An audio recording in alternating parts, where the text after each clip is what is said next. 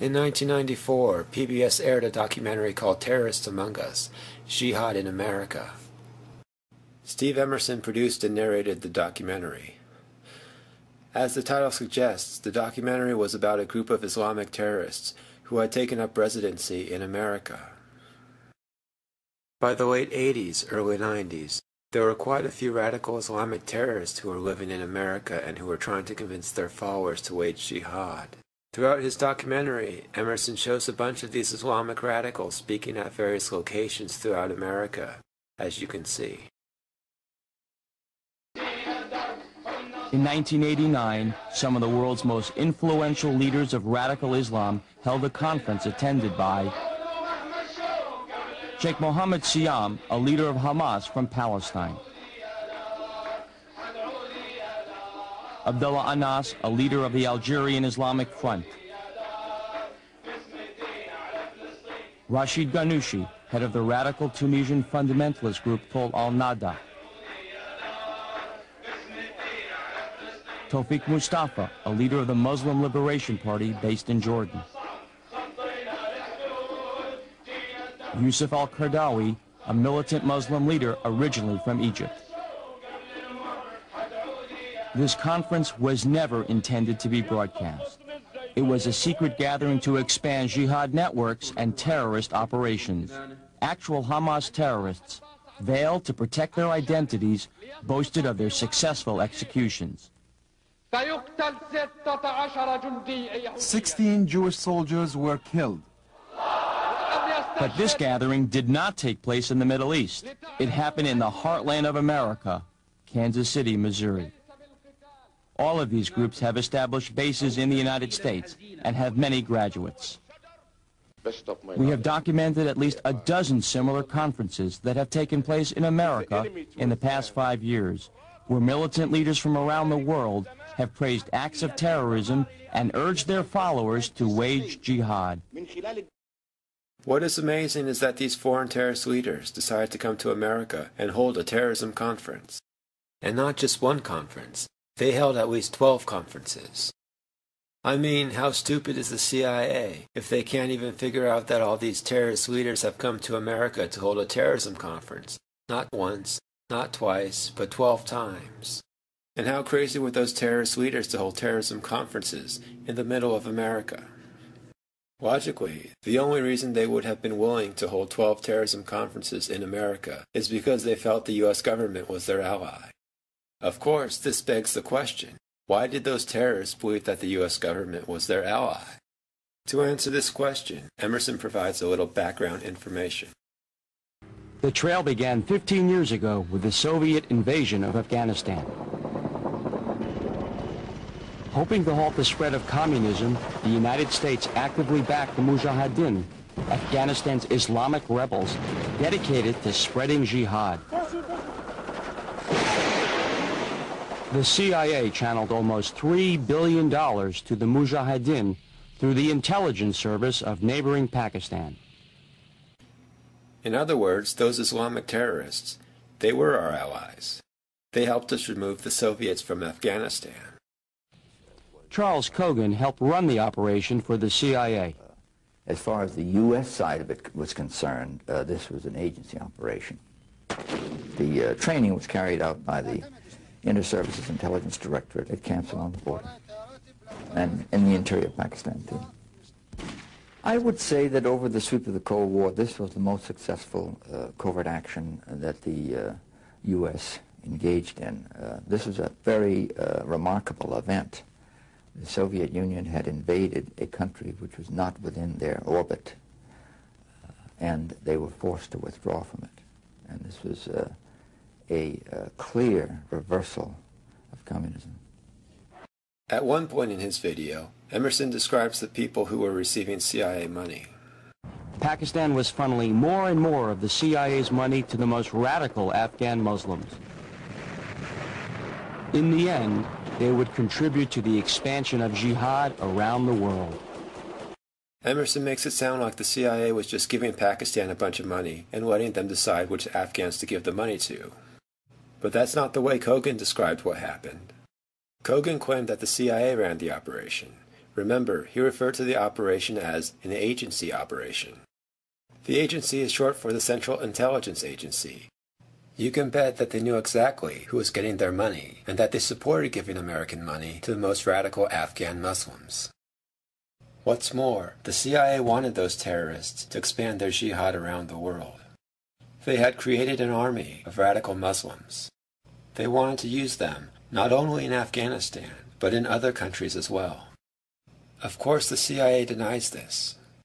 But as you will see, there is overwhelming evidence that this is in fact what they did. After talking about the Soviet invasion of Afghanistan, Emerson goes on to briefly talk about the Iranian Revolution and the assassination of Anwar Sadat, the former president of Egypt. He then goes on to talk about Abdullah Azzam. It was in this environment that Sheikh Abdullah Azzam rose to prominence. Born in Palestine, Azzam fought against Israel and against Arab regimes he believed were puppets of the West. In the early 1980s, Azzam went to Peshawar, Pakistan, to set up a support network for the Holy Warriors. The American headquarters was called the Al-Kifaq Refugee Center, but when translated, the Arabic on their own letterhead reads, the Office of Services to the Holy Warriors. It provided money, weapons, and most important, recruited thousands of Muslim fighters from outside Afghanistan. Azzam helped transform the war against the Soviets into a full-blown international jihad, or holy war. In his documentary, Emerson never explicitly says that the CIA worked with Abdullah Azzam and his Al-Kifaq Refugee Center to oust the Soviets from Afghanistan. However, he did say that the Al-Kifaq Refugee Center had offices in America.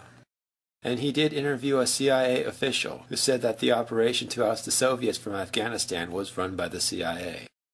As such, I think it's fair to say that the CIA was working with Abdullah Azzam and his Al-Kifaq Refugee Center. In fact, I have proof of this, which I will show you later on. The reason why Emerson is ambiguous about the relationship between the CIA and the Al-Kifaq Refugee Center is because he does not want his viewers to have the impression that the CIA controlled the Al-Kifaq Refugee Center, even though it did. And you will understand shortly why Emerson concealed this fact. From the Al-Kifaq Refugee Center in Brooklyn, Abdullah Azzam and others would go around the country raising money and preaching holy war. That's actually not the Al-Kifaq Refugee Center. That's actually Masjid al-Farouk. In Arabic, the word masjid means mosque, and the word el means the. So when translated to English, the phrase Masjid al-Farouk means the Farouk Mosque. At one point, the Al-Kifaq Refugee Center was located inside that mosque. Incidentally, the Al-Kifaq Refugee Center inside that mosque was not the only one in America. The Al-Kifaq Refugee Center set up an elaborate support and recruiting network coast to coast, with branches in more than 38 American cities. You would think that the Al-Kifaq Refugee Center would not have been able to set up offices in 38 U.S. cities without the knowledge and approval of the U.S. government. As for the Al-Kifaq Refugee Center in Brooklyn, at its height it collected funds for Afghan war refugees, and it sent as many as 200 young fervent Arab immigrants to Pakistan and then Afghanistan to fight. There were several groups of rebels fighting the Russians in Afghanistan. One of these groups was led by Gulbuddin Hekmatyar. Many of the recruits from the Al-Kifaq Refugee Center joined the group led by Hekmatyar. Despite the militant anti-Western stance of their leader, Mr. Hekmatyar's forces received more U.S. government money than any rebel group. This shows you two things. First, if someone has an anti-Western appearance, that does not necessarily mean that that person is actually working against the West. They could just be taking on an anti-Western appearance in order to boost their appeal. Second, this provides further evidence that the Al-Kifaq Refugee Center was in fact a CIA operation. If Hekmatyar was the CIA's #1 guy in Afghanistan, and the Al-Kifaq Refugee Center was sending him recruits, isn't it likely that the Al-Kifaq Refugee Center was also a CIA operation? And in fact, according to Newsweek, the Al-Kifaq Refugee Center in Brooklyn was run by the CIA. This is how they described it. The diaspora of young Arab men willing to die for Allah congregated at the Al-Kifaq Refugee Center in Brooklyn, New York, a dreary inner-city building that doubled as a recruiting post for the CIA. Furthermore, Newsweek says that the CIA provided passports to many of the Mujahideen so they could come to the Al-Khifa Refugee Center in Brooklyn after the war. This CIA document shows that Azzam met with Osama bin Laden in Afghanistan. Azzam knew bin Laden's family and that bin Laden had significant sums of disposable income. Azzam convinced bin Laden that he, bin Laden, had the ability to create a network that could significantly enhance Mujahideen abilities to recruit fighters and obtain contributions from around the Islamic world for the war effort. Shortly thereafter, bin Laden joined Azzam in Peshawar, and they formed the Maktab al-Khidmat. In English, the phrase Maktab al-Khidmat means the Office of Services. Instead of saying the full name of Azzam's organization, the Office of Services to the Holy Warriors, people often shorten the name to the Office of Services, or Maktab al-Khidmat in Arabic. The important thing to note here is that the organization referenced in this CIA document is the same organization that Stephen Emerson is talking about. And remember that this organization is also known as the Al-Khifa Refugee Center. We can probably forgive Emerson for not mentioning that Osama bin Laden co-founded the Al-Khifa Refugee Center, as this video was aired in 1994, before most people knew who Osama bin Laden was. But the history of bin Laden in Afghanistan is important. To further understand this history, let's now take a look at a book written by Ahmed Rashid. The book is called Taliban. The book, of course, deals with the history of the Taliban. The book has been translated into 22 different languages. 1,500,000 copies of the book have been sold worldwide. The book is assigned reading in 200 universities throughout America and Britain. Chapter 10 of the book is called Global Jihad, the Arab Afghans and Osama bin Laden. The chapter contains the history of what Osama bin Laden did in Afghanistan during the 80s. Osama bin Laden went to Afghanistan to fight the Soviets.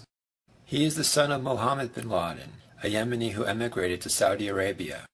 While living in Saudi Arabia, Mohammed bin Laden founded a construction company, which is today known as the Saudi bin Laden Group, the largest construction company in the world. Mohammed bin Laden was a close friend of the late King Faisal of Saudi Arabia. Apparently, being friends with the Saudi royal family has its benefits. Bin Laden was able to become fabulously wealthy on the contract to renovate and expand the holy mosques of Mecca and Medina. His son, Osama bin Laden, played an important role in the war against the Soviets in Afghanistan. He led the Saudi contingent in Afghanistan. Pakistani intelligence wanted a Saudi royal prince to lead the Saudi contingent in Afghanistan. But no pampered Saudi prince was ready to rough it out in the Afghan mountains. Bin Laden, although not a royal, was close enough to the royals and certainly wealthy enough to lead the Saudi contingent. The fact that his family ran the largest construction company in the world came in handy. He was able to use personnel and equipment from the Saudi bin Laden group to build roads and depots for the Mujahideen in Afghanistan. In 1986, he helped build the Coast Tunnel Complex, which the CIA was funding as a major arms storage depot, training facility, and medical center for the Mujahideen. Osama bin Laden once told Ahmed Rashid that volunteers were trained by Pakistani and American officers at his training camps. He also told Rashid that the weapons were supplied by the Americans, the money by the Saudis. I mentioned these stories of CIA collaboration with Osama bin Laden because I have sometimes heard people falsely argue that the actions of Osama bin Laden in Afghanistan were somehow separate or independent from the actions of the CIA. These stories show that Osama bin Laden was in fact working closely with the CIA to defeat the Soviets. In addition to not liking the Soviets, apparently, Abdullah Azzam didn't like America either. The world today is arbitrarily ruled by Jews and Christians. The Americans, the British, and others. And behind them, the fingers of international Jewry with their wealth and their women and their media. Abdullah Azzam was the keynote speaker at what was called the First Conference of Jihad, held not in the Middle East, but in Brooklyn, New York. Azzam instructed his audience to wage jihad wherever they were, even in America. The jihad, the fighting, is obligatory on you wherever you can perform it. And just as when you are in America you must fast unless you are ill or on a voyage, so too must you wage jihad. As you can see from the video, Emerson is showing Masjid al-Farouk as the place where the first conference of jihad took place. The CIA knew about what was going on at the mosque and must have had it under surveillance. Perhaps the CIA didn't like what Osama said about jihad in America, because the following year he was killed. The killers have still not been identified, which in my mind makes it likely that they were working for a Western government. The death of Osama, however, did not end the Al-Khifa Refugee Center, though it did result in a name change. According to Rashid, after the Soviets left Afghanistan, the Maktab would emerge at the center of a web of radical organizations that helped carry out the World Trade Center bombing and the bombings of the U.S. embassies in Africa in 1998. In other words, the Office of Services, otherwise known as the Al-Khifa Refugee Center, became Al-Qaeda. Rashid explains the name change on page 132 of his book. After the death of Osama in 1989, Osama bin Laden took over Osama's organization and set up Al-Qaeda, or military base, as a service center for Arab Afghans and their families. Emerson never says that the Al-Khifa Refugee Center became Al-Qaeda. Again, we can forgive him for this, as the video was published in 1994, and nobody had heard of Al-Qaeda at this time. Emerson does, however, talk about the expansion of jihad from Afghanistan to other places. Now, the enemy was no longer just the communists, but Jews, Christians, and moderate Muslims, who they accused of being part of a conspiracy to defeat Islam. Islamic holy warriors began launching terror attacks against Israel, Egypt, and Algeria. The militants' rage was not limited to their enemies in the Middle East. Increasingly, the Islamic holy warriors focused their anger on the West, especially America. Emerson talked to an FBI agent about this worldwide terrorist network that the CIA spawned. What is unique is the international nature, the connection all the way from North America, Europe, the Middle East, Pakistan, Afghanistan, over into Southeast Asia. It is much more global than any type of terrorist network that we've had to deal with in the past. I find it hard to believe that these Islamic fundamentalists can sustain this network without outside support. Given that the CIA created these fundamentalists in the first place, it seems only logical that they maintain control of them after the war in Afghanistan. While the CIA takes credit for running the operation to remove the Soviets from Afghanistan, they seem to have a hard time explaining what came next. I'm not exactly sure what the official CIA story is for what happened afterwards. But it seems like their story is that they just stopped everything and forgot that the Al-Khifa Refugee Center, now Al-Qaeda, had 38 branch offices in America. So after the war in Afghanistan, what happened to those 38 Al-Khifa Refugee Centers in America? These centers became clearinghouses and recruiting offices to support jihad around the world. If the CIA supported the Mujahideen in Afghanistan, isn't it reasonable to suspect that they supported them when they attacked other countries as well? Here's Charles Kogan trying to explain the actions of his former assets. Notice how nervous he is. We had really very few illusions. That's not to say that we could have predicted that some of these Mujahideen might have turned against the U.S. or the West later on. But as I say, our focus was on hitting and hurting as much as possible the Soviet forces in Afghanistan. I don't think we have really anything to be apologetic about. These were the fighting assets, and we had to aid them. What came later, came later. Why so nervous, Kogan? Is it because you worry that someone might discover the truth and refute your bullshit explanation?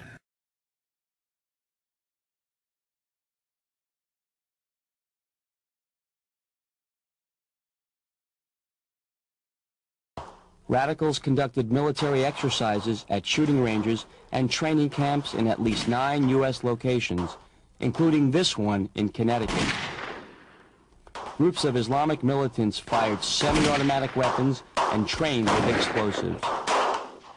According to FBI intelligence reports, groups would come every weekend and shoot 1,000 rounds a day into silhouette-shaped targets. One of the leaders was an Egyptian immigrant named Said Nosser.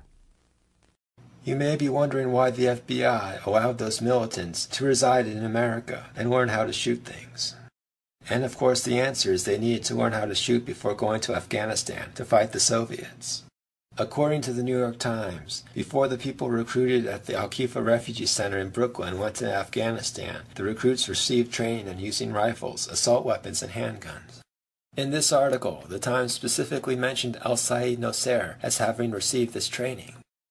Court papers showed that he received weapons training during the summer of 1989 at the High Rock shooting range in Naugatuck, Connecticut. In November 1990, Nosser was arrested for the murder of militant Rabbi Meir Kahane.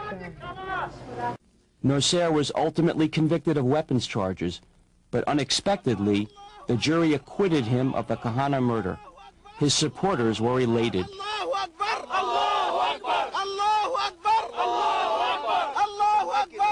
The judge called the verdict outrageous. It was irrational almost in terms of the evidence that I saw at that trial. It made no sense, common or otherwise, to reach that verdict, particularly with the other verdicts that were reached. So I think it was outrageous. Presumably, the U.S. government had the jury acquit Nosser because they wanted to embolden his comrades at the Al-Qifa Refugee Center, which was by now actually Al-Qaeda. The government wanted Al-Qaeda to believe that they still supported them, and the acquittal did embolden his comrades. They would soon bomb the World Trade Center. You may be wondering, if his comrades bombed the World Trade Center, shouldn't the government have known about the plot beforehand? Shouldn't the FBI have investigated his friends and had them under surveillance? Shouldn't the CIA have been watching them? These people were the same people the CIA used to oust the Soviets from Afghanistan. The CIA knew about them. Shouldn't they have been able to prevent them from attacking the World Trade Center? Of course the FBI and the CIA could have prevented Al-Qaeda from attacking the World Trade Center. But they didn't. And so one must conclude that the U.S. government wanted them to attack the World Trade Center. Even though Nosser had ties to an international radical network, police never investigated the possibility of a larger conspiracy. There was no indication at all of any conspiracy of a nature that has been spoken of.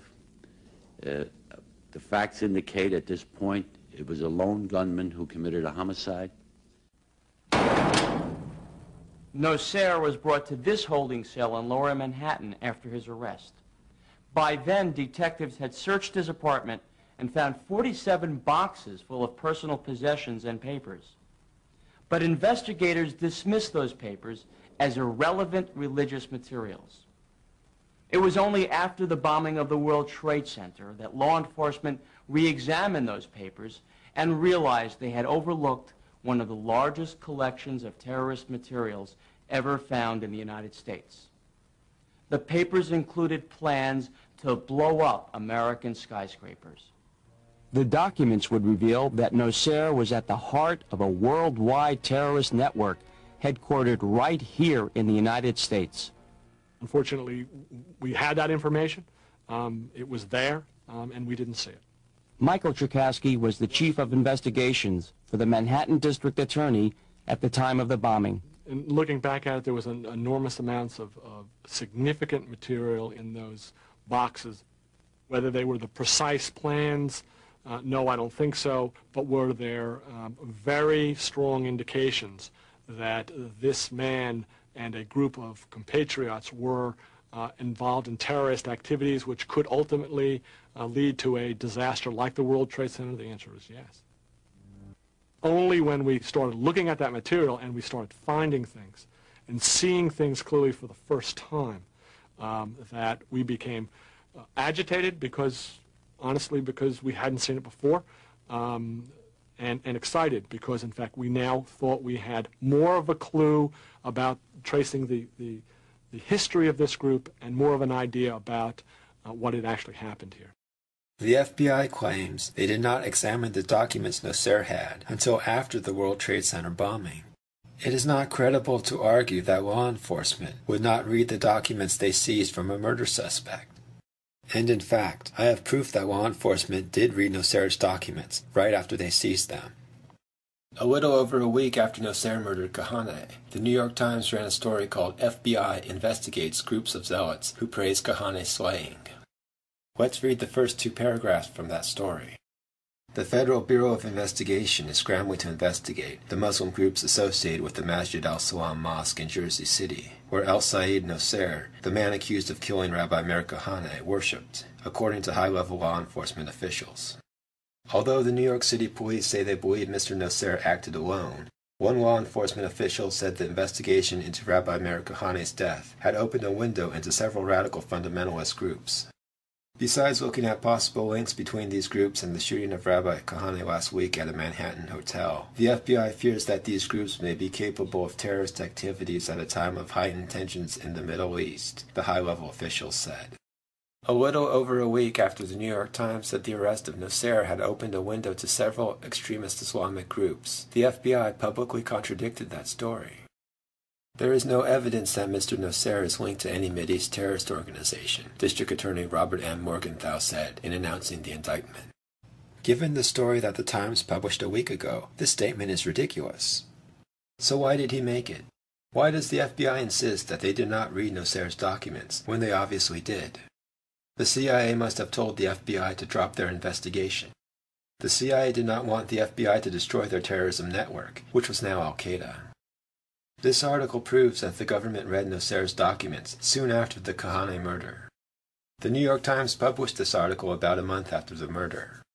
If you look at the bottom of page 1 of this article, you will see Nasser's home also contained literature relating to guns, weapons and combat, including subjects such as bomb-making, hand grenades, security and listening devices, arms in Afghanistan, explosive traps, how to teach yourself to shoot like an expert, the 9 don'ts of fighting discipline, and the guide to buying guns and ammunition. There were also files of articles about the assassination of Egyptian President Anwar Sadat and the attempt on Zaki Badr, the Egyptian Interior Minister. Clearly, these documents are not irrelevant religious material.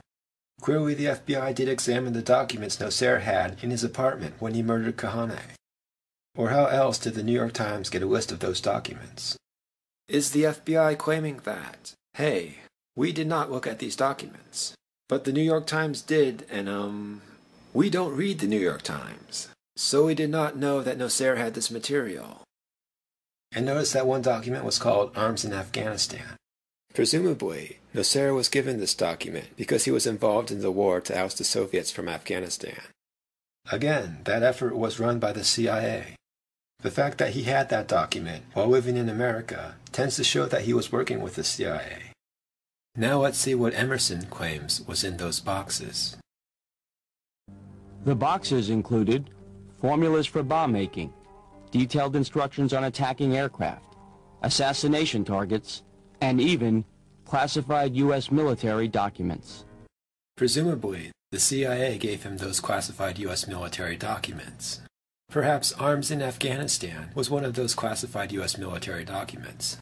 Again, the war to oust the Soviets from Afghanistan was a CIA operation. The fact that Nasser had these documents implies that he was working with the CIA to remove the Soviets from Afghanistan.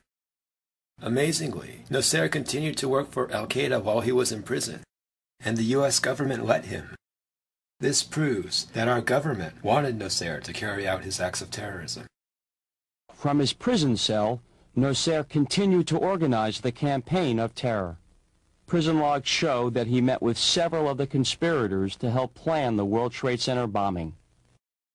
So after not stopping Nasser from killing Kahane, the government allows him to organize the attack on the World Trade Center from jail.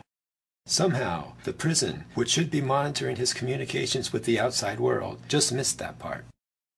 He was a soldier when he shot Kahane, and in some ways his status was elevated to be a soldier, a trainer, an example, a martyr for the movement, who was allegedly continually demanding that the movement move forward, that they take more strident action, that he was sitting in jail for what he had done, and that others had to pick up the mantle. So while Nasser is urging his followers to kill more people, the prison officials, who should be monitoring these conversations, are doing what? Apparently, they were monitoring these conversations because the FBI did indeed have Mohammed Saleh under surveillance before he attacked the World Trade Center. The FBI began monitoring him after he visited Said Nasser in prison. The FBI sought to electronically eavesdrop on conversations in prison between Said Nasser, who was serving time in Attica State Prison in connection with the slaying of Rabbi Kahane, and Mohammed Saleh. Whether tape recordings were made was something officials refused to confirm yesterday.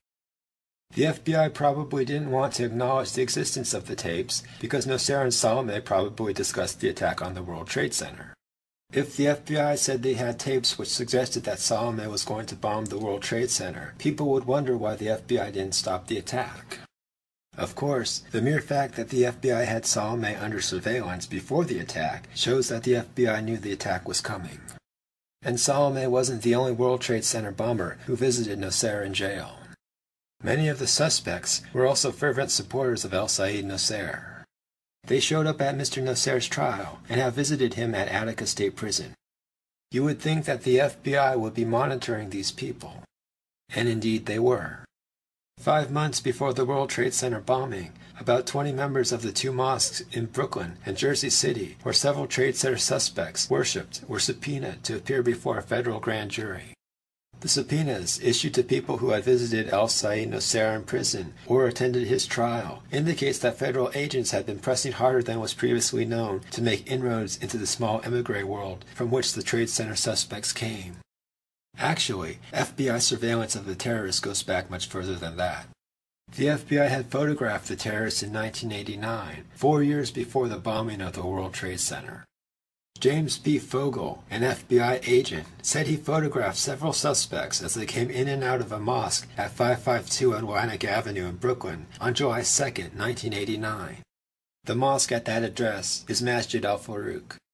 He and other agents then followed the men as they drove to the Calverton shooting range near Riverhead, Long Island, where Mr. Fogel photographed them firing what he said were AK-47 assault rifles and 9mm semi-automatic pistols at targets. Obviously, the government wanted to keep tabs on their assets. And not only did the FBI have the terrorists under surveillance before the bombing, they also had an informer who had infiltrated the group. Court papers filed in connection with the World Trade Center bombing say for the first time that a confidential informer provided information to investigators about the activities of Mohammed Saleh, the first suspect arrested in the February 26th explosion. The informer was said to have helped Mr. Saleh learn to drive a van approximately 2 days before the World Trade Center explosion. The informant, Imad Salam, was working for the Federal Bureau of Investigation since at least November 1991. The revelation that Mr. Salam was in contact with the federal government that long ago raises new questions about why the FBI was unaware of the plot to bomb the World Trade Center on February 26th. Amazingly, Imad Salam apparently taped the conversations he had with his FBI handlers. And in those tapes, you can hear Salam say that he warned the FBI of the World Trade Center bombing before it happened. And you can hear the FBI agent apparently agreeing with Salam. Correspondent Jacqueline Adams has the story. FBI agents might have been able to prevent last February's deadly explosion at New York's World Trade Center. They discussed secretly substituting harmless powder for the explosives, but they didn't, according to the FBI's own informant, Imad Salam.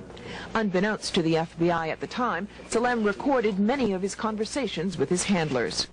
In one, Salam complains to an FBI agent, "Since the bomb went off, I feel terrible. I feel bad. I feel here is people who don't listen." The agent replies, "Hey, I mean, it wasn't like you didn't try and I didn't try. You can't force people to do the right thing." At another point in their conversation, Salam said, "You were informed. Everything is ready. The day and the time. Boom. Lock them up and that's that. That's why I feel so bad." Other people confirmed that Salam had warned the FBI in advance. Barbara Rogers, the former wife of the informer Imad Salem, said the day after the explosion, Mr. Salem was upset and told her the bombing could have been averted if the FBI had heeded his warnings. He had told the agency that several buildings had been targeted, she said, and he gave them names of several men, including Mahmoud Abu Halima and Ibrahim El-Ghabrani, who were later arrested in the case. One of those two men, Mahmoud Abu Halima, was convicted of bombing the World Trade Center and was sentenced to 240 years in prison. The story of his life is pretty interesting. Mahmoud Abu Halima was one of the people recruited at the Al-Khifa Refugee Center in Brooklyn. He was known as one of the committed. Several times, his acquaintances say, he left his home to go fight for months at a time, with the rebels trying to topple the Soviet-installed government in Afghanistan. Abu Halima came to America on October 4, 1986, with a German passport and a tourist visa. According to the New York Times, he overstayed his visa by 5 years, and it was not clear how he left and re-entered the country to go to Pakistan. Not clear how he left and re-entered the country? Let me guess. The CIA told immigration to give him a special exemption to enter and leave the country. While living in America, he worked as a cab driver. Nevertheless, Abu Halima became a permanent resident under a special exemption in the 1986 Immigration Reform Act, under which he claimed an exemption as an agricultural worker. How did Abu Halima get an exemption as an agricultural worker when he was a cab driver who overstayed his tourist visa by 5 years?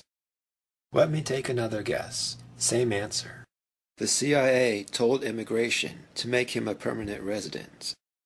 So the guy who the CIA presumably helped enter and leave the country on multiple occasions, using a tourist visa for 5 years too long, which allowed him to obtain permanent residency under a special exemption for agricultural workers when he was really a cab driver. That guy helped detonate a bomb at the World Trade Center. And the CIA didn't know about it? I don't think so. Not only did the U.S. government know about the World Trade Center terrorist network in Brooklyn, the Egyptian government also knew about that terrorist network. And they warned us about that terrorist network before the bombing. President Hosni Mubarak of Egypt said today that America could have prevented the bombing of the World Trade Center if American officials had heeded his warnings about an Islamic fundamentalist network in the United States. You may be asking yourself, why did the CIA have Al-Qaeda detonate a bomb inside the World Trade Center? There were several reasons. Here's one. The CIA used the bombing as an excuse to lash out at other governments. Throughout the investigation, the New York Times would hint at foreign involvement in the plot. Presumably, whenever the CIA wanted an excuse to lash out at this or that government, they would leak a story to the New York Times which hinted at that country's involvement in the bombing. In the immediate aftermath of the bombing, however, the government told the Times that there was no foreign involvement. More and more, one leading law enforcement official said, the bombing is seen as an act by ill-trained New York area plotters operating independently and without direct orders from a foreign government or international terrorist network. But he cautioned that this view could change as the investigation progressed. The New York Times printed this article on March 26th. A month later, the New York Times was singing a different tune. On April 25th, the Times said, signs are mounting that the attack was part of a wide conspiracy that involved huge payments from abroad. The U.S. government traced this money to Iran and Germany. This case has some fascinating turns coming up in it, said one law enforcement official. There's some real surprises in there. It'll be a bigger show before it's over. One of the countries we apparently wanted to pressure was Iraq. Shortly after the attack, the New York Times reported that Ramzi Youssef, the person who organized the attack, had Iraqi parents, which suggested that Iraq might somehow be involved in the attack. Investigators are examining whether the World Trade Center bombing could have some relation to Iraq. Their interest was sparked by a missing Iraqi, Ramzi Ahmed Yusuf, who came to America last September on a flight from Pakistan and disappeared after the bombing. However, the information about Yusuf's parents seems not to be true. In fact, the consensus now seems to be that his parents were Pakistani. But presumably, the U.S. government lied about his parents so they could implicate Iraq in the bombing. And there was another apparent connection to Iraq. According to the New York Times, the FBI claimed that two brothers who gave crucial information about the bombing may have fled to Iraq. Presumably, the U.S. government sent those informers to Iraq so they would have an excuse to pressure the Iraqi government. And after the bombing, in their comments to the New York Times, government officials did imply that Iraq was behind the bombing. The fact that both suspects are believed to have fled to Iraq has intrigued investigators who are trying to determine whether a foreign government was behind the attack. One of the brothers who fled to Iraq was Abdul Rahman Yassin. He had been questioned by the FBI and released almost immediately after the bombing of the World Trade Center. Apparently, releasing him wasn't such a great idea, because on August 4th, the government indicted him in connection with the attack. The government accused him of helping to mix explosive chemicals in the month leading up to the bombing. The lawyers for the other suspects were incredulous that the government had allowed Yassin to leave the country. The issue is, why was he allowed to go, considering the information they had after the bombing, said one of the lawyers for the defense. They knew he would go to a country with no relations with the United States, making his return an impossibility. That man knew more than anybody, and that's the man they allowed to leave. Not too long after the bombing, the neocons began blaming Iraq. Lori Milroy led the charge. She wrote a series of articles and books about the connection between Saddam Hussein and the terrorists behind the World Trade Center bombing. Not surprisingly, former CIA Director James Woolsey was a big supporter of Milroy. He wrote the foreword for one of her books. The subtitle of that book was The First World Trade Center Attack and Saddam Hussein's War Against America. In the foreword, Woolsey called the book brave and lucid. Regardless of whether Yusuf was Iraqi or Pakistani, he was certainly an asset of Western intelligence agencies. I won't say that he was solely an asset of the CIA, however, because he was apparently educated in Britain, which implies that he was actually their asset to begin with. In any event, in the wake of the bombing, we showed everyone that Yusuf was working for us. Why else would we bungle the effort to arrest him? We bungled the search for Yusuf in several ways. To begin with, our government failed to offer a reward for his capture in the immediate aftermath of the bombing. The State Department and the FBI engaged in a game of kabuki. The State Department blamed the FBI for not offering the reward. A State Department spokesman, Michael McCurry, acknowledged that the department had denied a request by the FBI in early April for the State Department to provide a substantial reward in the case. Another State Department official said the department had since made plain that it believed the FBI should provide the reward, and that it had the money to do so. So, in other words, the FBI said the State Department should pony up the money for the reward. The State Department said the FBI should come up with the money. And while both sides blamed each other, nothing got done. Rather than bureaucratic incompetence, this was bureaucratic kabuki, the purpose of which was to allow Yusuf to remain free. In fact, one congressman essentially admitted that the whole thing was kabuki, and that the government did not want to offer a reward. Representative Olympia J. Snowe, Republican of Maine, said they could solve it if they really wanted to. And because the U.S. government failed to promptly offer a reward for the capture of Yusuf, American officials say privately that they fear the United States may have squandered a crucial chance to track down Mr. Yusuf before he disappeared in the Middle East. In fact, refusing to set a reward for Yusuf's capture was not the only thing the government screwed up. After he was first identified as a suspect in the case on March 31st, FBI officials said they would move swiftly to add him to its most wanted list. But it was not until April 19th that the FBI could decide whose place on that list Mr. Yusuf should take. And here's another reason why we had Al-Qaeda bomb the World Trade Center.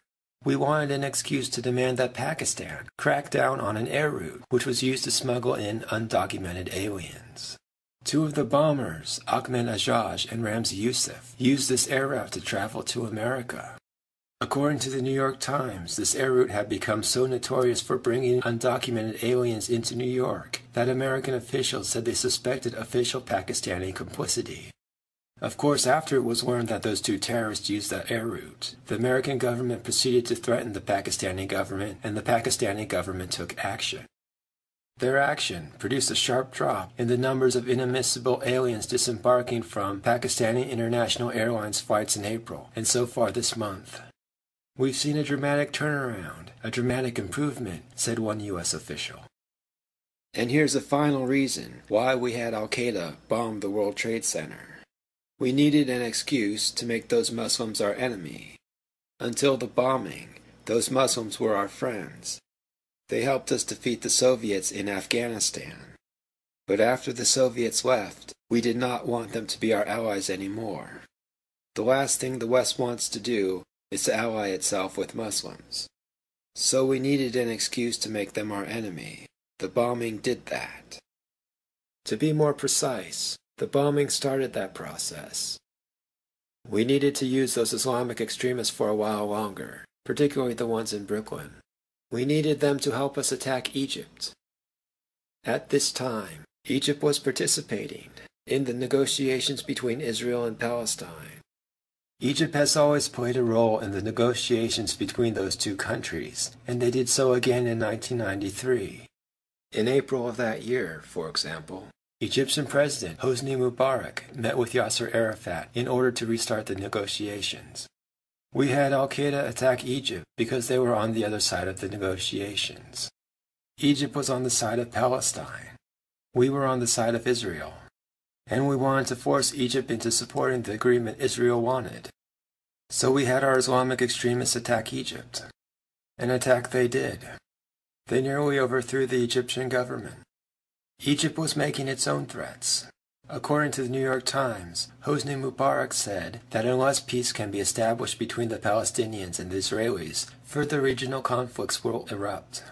That sounds to me like Mubarak was threatening to start a war, unless the negotiations turned out the way he wanted.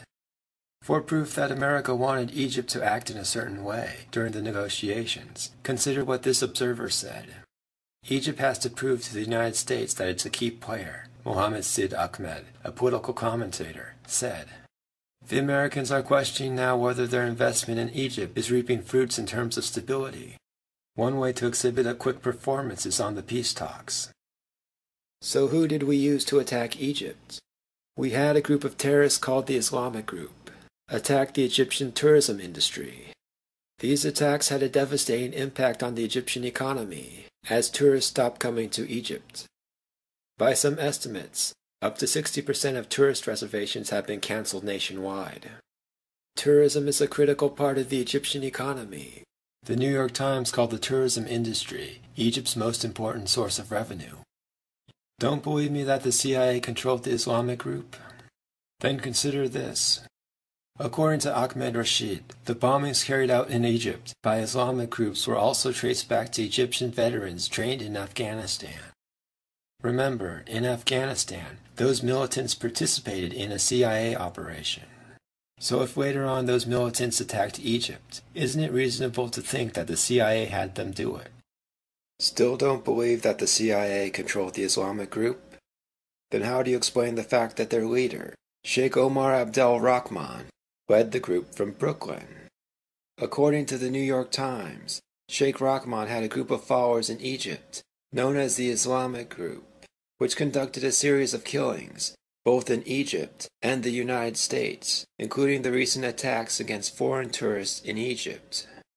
He is the same person that Emerson and the FBI accused of orchestrating the assassination of America Hane and the bombing of the World Trade Center. That in fact it was a long-term conspiracy that had been hatched by Sheikh Rahman. Sheikh Omar Abdul Rahman, leader of a militant Egyptian movement, came to the United States in 1990. He would soon assert control over the jihad movement in the U.S. The killing of Kahana was the first act of terrorism planned and carried out by Sheikh Omar Abdul Rahman's foot soldiers. Omar Abdul Rahman was accused in Egypt of enticing people to kill Sadat. He got away with it. He came here. I heard him myself talking about jihad, and I heard him and I understand how he could convince people in the way of jihad, in the wrong meaning of the word jihad. Sheikh Rahman came to the U.S. in the summer of 1990. Immediately after arriving in America, Sheikh Abdel Rahman was invited to be the Imam of Masjid al-Faruq. Remember, Masjid al-Faruq was the home of the Al-Khifa Refugee Center.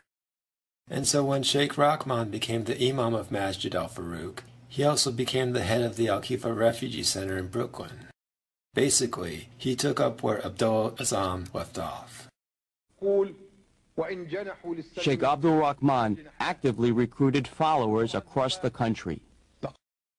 Like Abdullah Azam, Sheikh Rahman recruited fighters for the war in Afghanistan, at least initially. The obligation of Allah is upon us to wage jihad for the sake of Allah. It is one of the obligations which we must undoubtedly fulfill. And we conquer the lands of the infidels, and we spread Islam by calling the infidels to Allah. And if they stand in our way, then we wage jihad for the sake of Allah. Sheikh Rahman had a close relationship with Mr. Hekmatyar. Remember that out of all the rebel groups in Afghanistan, the CIA gave the most money to the group led by Hekmatyar. So if Sheikh Rahman was close to Hekmatyar, he was also probably close to the CIA. Sheikh Rahman came to America about a half year after Abdullah Azam was assassinated.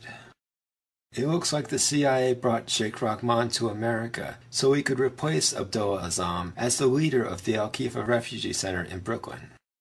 Apparently, the CIA wanted a high-profile extremist to replace Abdullah Azam. And remember that Sheikh Rahman became famous for ordering the death of Anwar Sadat, the former president of Egypt. This is the guy the CIA recruited to replace Abdullah Azam. Assuming Sheikh Rahman really was a CIA asset, that means the CIA was probably responsible for the death of Sadat. Actually, there was another person who ran the Al-Khifa Refugee Center in Brooklyn, alongside of Sheikh Rahman. His name was Mustafa Shalabi. He did not get along with Sheikh Rahman.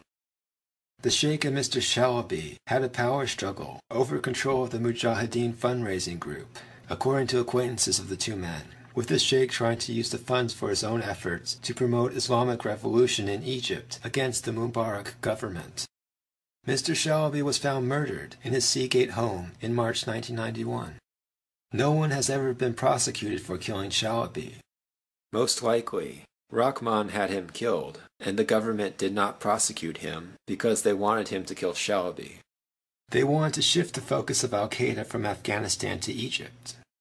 By this time, the Russians had left Afghanistan, and so now was the time to go after Egypt. In fact, this is probably why Abdullah Azam was assassinated. He was focused on Afghanistan, but the CIA wanted to shift their focus to Egypt. Don't believe me that the CIA brought Sheikh Rahman into the U.S. to replace Abdullah Azam? Then how do you explain how immigration handled the situation? On December 16, 1990, the New York Times told everyone that Sheikh Rahman was living in Brooklyn. This is the guy who was involved in the assassination of Sadat, and he was living in America. So what did the government do?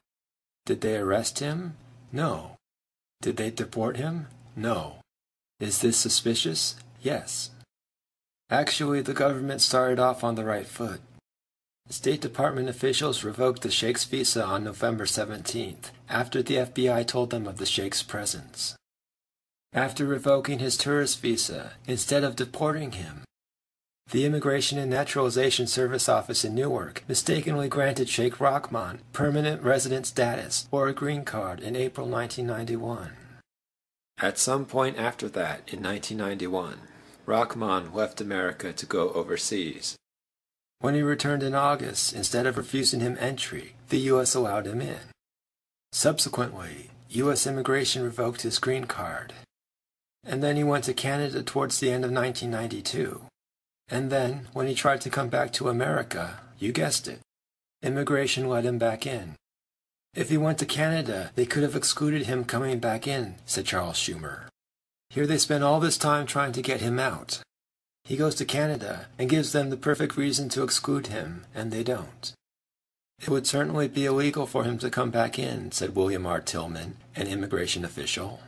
To depart the United States is in effect to abandon the application for admission. Incidentally, Canada should not have allowed him in either. The New York Times mocked immigration for allowing Rahman to enter and leave the country at will. With one eyeball missing entirely, and the other disfigured, the Sheikh is hardly difficult to recognize, said the Times. After looking at the way immigration handled Sheikh Rahman, there is only one reasonable conclusion. The government intentionally allowed him to enter and leave the country whenever he wanted. No other explanation makes sense. Remember, this is the guy who was involved in the assassination of Sadat. This is the guy who was telling his followers to blow up things in Egypt. The fact that our government had allowed Sheikh Rahman to live in Brooklyn had not gone unnoticed in Egypt. Remember, Egypt had warned us that members of the Al-Khifa Refugee Center in Brooklyn would bomb the World Trade Center. And they were happy to point out that Sheikh Rahman led that group. About a month after the attack on the World Trade Center, the New York Times printed this story. Senior Egyptian officials said that several months ago, they had given the Americans detailed warnings about the activities and inflammatory oratory of Mr. Abdel Rahman and his operation in New Jersey, and about mosques in Brooklyn through diplomatic and intelligence channels. In an interview with the New York Times, President Mubarak called on the Clinton administration to crack down on Sheikh Rahman and the Islamic group. Mr. Mubarak called on the new administration to take a more active role in stemming international terrorism, particularly activities inspired by Islamic fundamentalist groups.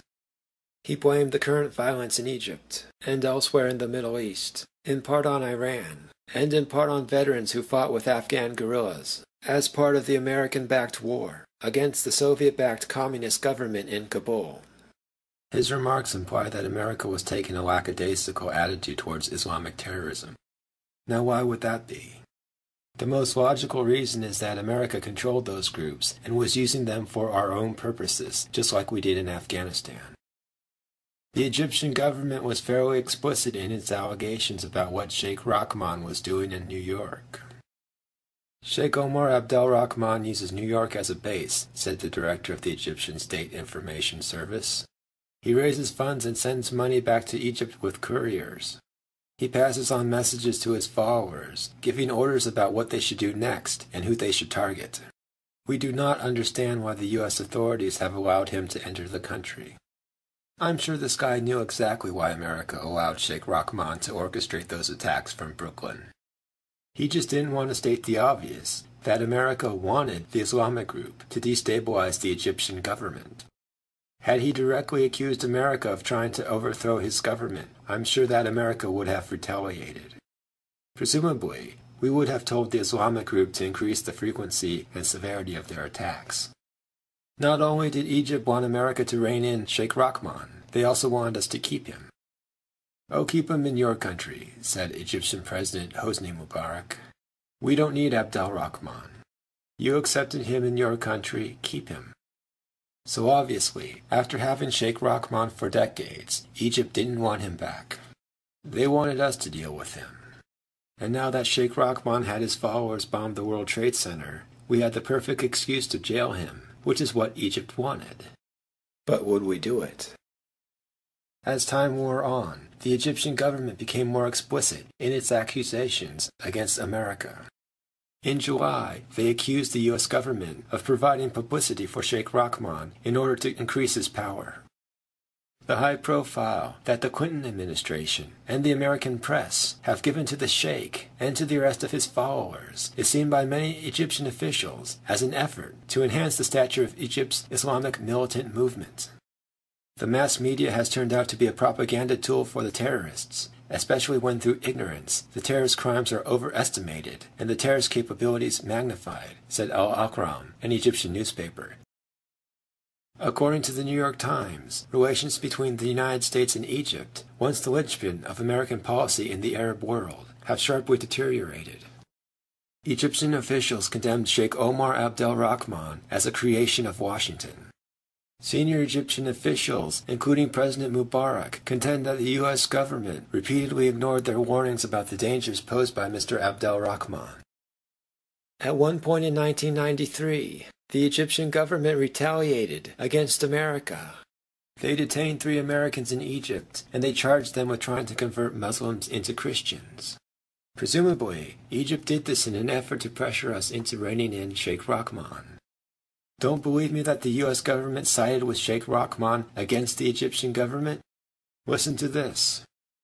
According to the New York Times, despite the repeated warnings from Egypt, American law enforcement and intelligence officials have taken a somewhat sanguine view about the threat posed by Mr. Abdel Rahman and his followers.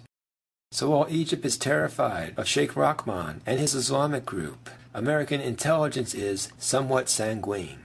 Might it be that America is sanguine because America controls the Islamic group and is using it to attack Egypt?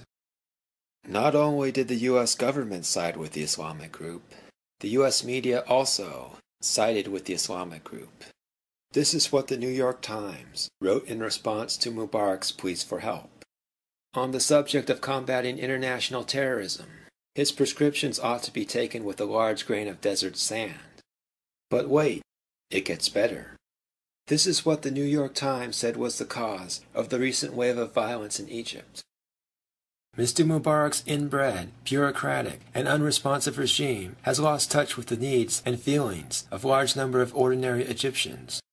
The Islamic insurgency, fueled by the fiery rhetoric of Sheikh Omar Abdel Rahman and others, has survived repression and grown as much through government incompetence as through fundamentalist fanaticism. This is truly extraordinary. The New York Times admits that Sheikh Rahman has fueled the Islamic insurgency in Egypt. But instead of urging the U.S. government to make Sheikh Rahman stop, the Times calls the Egyptian government inbred and blames them. In case you were wondering why, after publishing all these articles, which showed the connection between Islamic extremism and the U.S. government, why didn't the New York Times realize that these terrorists were controlled by our government? Of course, the answer is, the New York Times knew damn well that our government controlled these terrorists, and they supported it. While the CIA was using the Islamic group to destroy the Egyptian economy, in an effort to further increase the pressure on the Egyptian government, the New York Times used its editorial page to attack the Egyptian government and blame it for the damage inflicted by our proxies. Still don't believe that America had the Islamic group attack Egypt? Then how do you explain the fact that U.S. diplomats met with the leaders of the Islamic group on multiple occasions? According to the New York Times, officials from the U.S. Embassy have had meetings since 1991 with militant leaders of the Islamic group. The meetings had been held at the embassy's request and centered on allegations of human rights abuses committed by the Egyptian government. Western diplomats who were aware of the contacts said the United States officials were walking a fine line between seeking to understand the goals and nature of the opposition group and refraining from any official relationship with the known terrorist organization. There are 2 ways of looking at these meetings. The U.S. government could have used these meetings to coordinate the attacks against the Egyptian government, though the Times article does not present any evidence of this. On the other hand, you can take the article at face value and say the American government only wanted to talk to these militants about human rights abuses of the Egyptian government. But even in that case, the U.S. government would still be encouraging those militants to attack the Egyptian government. The U.S. government was sending a message that they were concerned about human rights violations against members of the Islamic group. So the meetings were a way of saying, we sympathize with what you are going through. At a minimum, this should have encouraged the Islamic group to go after the government, and it should have scared the Egyptian government, as the meeting should have made both sides believe that the U.S. government was backing the militants. The Mubarak regime is weak, one of the militant leaders asserted, and it is our impression that the Americans are beginning to realize this. U.S. diplomats had a reason for giving the Islamic group the impression that the Egyptian government was weak. They wanted to embolden the Islamic group to challenge the regime. If they didn't want the Islamic group to attack the Egyptian government, they would have told the Islamic group that the Egyptian government was strong and that the Islamic group would not be able to defeat them.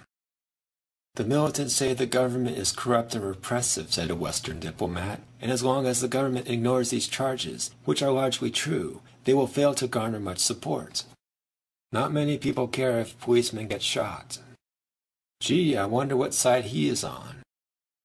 And we did other things to coax the Islamic group into attacking Egypt. Remember, after Mahmoud Abu Halima bombed the World Trade Center, he flew to Egypt, where he was arrested. Egypt agreed to extradite Abu Halima to America. But they had one condition. The Egyptian government did not want the public to know that they extradited Abu Halima to America.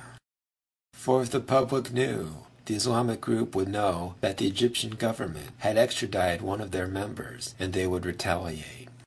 So the Egyptian government demanded that the U.S. government hide their involvement in the Abu Halima extradition. But did the U.S. government live up to their end of the bargain? Hell no. After Egypt extradited Abu Halima, the U.S. government told the New York Times that Egypt remained so concerned about retaliation by Islamic fundamentalists aligned with Mr. Abu Halima's mentor, Sheikh Omar Abdel Rahman, that it had extracted a pledge of secrecy from American officials about the full extent of its cooperation. Of course, the fact that the New York Times printed that sentence meant the U.S. government was violating their secrecy agreement. Presumably, the U.S. government violated the secrecy agreement because they wanted to make the Islamic group angry. They wanted the Islamic group to blow something up in Egypt. So in the end, did we use the World Trade Center bombing to crack down on Sheikh Rahman? No, but we had the perfect opportunity to. When Egypt had Mahmoud Abu Halima in custody, they interrogated him. According to Egypt, during that interrogation, Abu Halima implicated the Islamic group in the attack against the World Trade Center. And with that confession, America had the perfect excuse to crack down on Sheikh Rahman and his cohorts. But did we? No.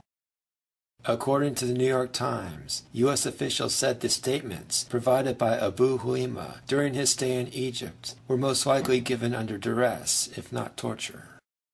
As such, we ignored the statement he made during his stay in Egypt. Keep in mind, at this point, the negotiations between Israel and Palestine were still ongoing. America would not crack down on Sheikh Rahman until the negotiations ended. We needed to keep the pressure on. Remember those tapes of the conversations between Imad Salem and his FBI handler? The tapes in which Salem warned the FBI of the impending attack against the World Trade Center? Presumably, the government released these tapes because they wanted to imply that the attack was orchestrated by the U.S. government, which it was. As such, Sheikh Rahman and his followers should not be blamed because they were only doing what the U.S. government told them to do. In effect, the tapes were a way of showing the Egyptian government that America would not crack down on Sheikh Rahman, at least not at this point. In addition to blaming America, the Egyptian government also blamed Iran. According to the New York Times, Mr. Mubarak had raised specific concerns about Iran's role in promoting Islamic violence against Egypt's secular government and elsewhere in the region. President Mubarak talked to us about Iran's role in establishing terrorist training camps in the Sudan that Cairo believes are being used as bases for the attacks against officials, tourists, and other targets in Egypt. U.S. government officials have said there is evidence that Iran has helped train members of those groups, both at the Sudanese camps and at others in Lebanon. In the final analysis, these groups were controlled by America. But if they have links to Iran, doesn't that imply that America has links to Iran? This just shows you that relations between America and Iran are not as adversarial as they seem. And there's one other thing. This article was published in the spring of 1993. Osama bin Laden moved to Sudan in 1992. It seems likely that the terrorist camps in Sudan that Egypt is referring to are the terrorist camps set up by Osama bin Laden. And according to this CIA document, wealthy Khartoum-based Saudi oppositionist Osama bin Laden is a regular supporter of and contributor to the Egyptian Jamaat al-Islamiyah. Jamaat al-Islamiyah is Arabic for Islamic group. So you have a situation where Iran, the U.S. government, and Osama bin Laden seem to be working together to pressure the Egyptian government. Osama bin Laden has other ties to the Islamic group and Sheikh Rahman. According to Ahmed Rashid, the two sons of Sheikh Rahman acted as mentors for Osama bin Laden. In addition to blaming America, in addition to blaming Iran, the Egyptians also blamed the Europeans and the Saudis. Egypt claimed that the Islamic group received funding from Iranian businesses and expatriates in Europe, Islamic institutions in Saudi Arabia, and the German offices of the Muslim Brotherhood. It seems like everyone was ganging up on Egypt at this point. You may be wondering, how does a person like Mahmoud Abu Halima become radicalized? In a word, torture. In Abu Halima's case, the Egyptian government tortured him brutally. This is what his lawyer said. He tells me he has cigarette burns around his genitalia, bruises on his legs. He said to me he was kept naked in a cold room about 10 days, blindfolded the whole time, beaten with wooden sticks, metal bars, hung horizontally from a metal beam, as he said, like a shish kebab. He was threatened they would kill him. Of course, Abu Halima wasn't the only person Egypt tortured. They also tortured Sheikh Rahman. According to him, Egypt subjected him to 12 kinds of torture. And that explains his hatred towards Hosni Mubarak. You may be asking yourself the following question. If torture turns people into terrorists, why do it? What was Egypt thinking? Presumably, whoever was doing the torturing was controlled by the West. Presumably, the West wanted to create a group of terrorists who wanted to overthrow the government so they could have some leverage over Egypt. Presumably, those traitors who were responsible for the torture of all those Egyptians were in the military and the intelligence agencies. Another one of the World Trade Center bombers, Ahmed Ajaj, was radicalized by the Israeli government. While in Palestine, he was imprisoned repeatedly and tortured for leading anti-Israeli demonstrations on the occupied West Bank. In addition to using torture, Western governments also use drugs to turn people into murderers. The government has a wide variety of drugs, which they illegally administer to unsuspecting victims. Some of these drugs make you very angry. I know because the U.S. government has at times administered these types of drugs to me. These drugs have a wide range of effects. In fact, in my experience, the effects are similar, if not identical, to the effects that anabolic steroids have. Actually, I have never used anabolic steroids, so I can't be sure that the effects are identical. But while having these drugs administered to me, in addition to becoming fairly angry, I do notice a substantial increase in my ability to exercise. My voice deepens, and my testicles do seem to shrink. These are all symptoms of anabolic steroids. If you want to see what it looks like to be on these drugs, take a look at this woman. I don't have any proof that this woman was drugged, but the government has been administering these drugs to me, and that's what it kind of looks like when you're on these drugs. You would be surprised to learn the identity of some of the people who are trying to convince Muslims to hate Jews and Christians. Emerson claims that this man, Muhammad al-Asi, is a radical preacher like Sheikh Rahman. If the Americans are placing their forces in the Persian Gulf, we should be creating another war front for the Americans in the Muslim world, and specifically where American interests are concentrated, in Egypt, in Turkey, in the Indian subcontinent, just to mention a few. Strike against American interests there. The important thing here is that al-Asi told his followers to attack in Egypt, Turkey, or South Asia. Despite his admonition to strike American interests, if his followers were to take his advice, you can be sure that Egyptians, Turks, or South Asians would suffer the most. Presumably, the CIA told al-Assi to tell his followers to attack Egypt, Turkey, and India because the CIA wanted to put pressure on the governments of those countries. In the past 11 years, we've been coming here, and we cannot go into the masjid. Is this freedom? Is this what is included in the Bill of Rights? Although I can't prove this, my hunch is that al-Assi is Jewish. Look at him. Listen to his voice. His emotion sounds completely artificial and fake. To simulate emotion, he talks loud. He sounds much less like a radical and much more like a dork. Seriously, doesn't he look and sound like the comic book guy? I would say that the Jews have improportionate control over the instruments of government. I would say Capitol Hill is Zionist-occupied territory. I would say the executive building, the White House, is also under a cloud of a Zionist umbrella, and so can be said about the State Department, the Pentagon, etc. In fact, when you listen to al-Assi speak, it appears that he often has to restrain himself from bursting out into laughter. Apparently, he thinks what he is doing is funny. Presumably, he is laughing at his Muslim followers for buying into his silly con job. We're not picking on the United States. We're not picking on anyone. We're just dealing with the people who are coming and causing us all these problems. Why is the United States placing itself in the middle of all of these problems? If it extricates itself from all of this, it will not force us to do what we are forced to do. But if it stirs a hornet's nest, the hornets are not going to respond in a lackadaisical manner. Do you believe then in the use of violence, even as a last resort? Yes, I believe in the use of violence. Well, wait a minute. Don't take this issue or put words in the mouth of the interlocutor. Violence is not the word.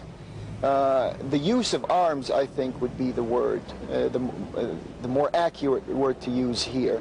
And the Quran teaches us that sometimes the use of arms is inevitable.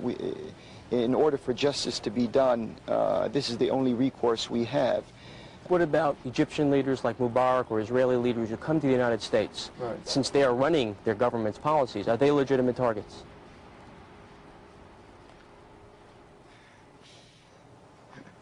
No, unless the United States becomes a war front, they're not legitimate targets.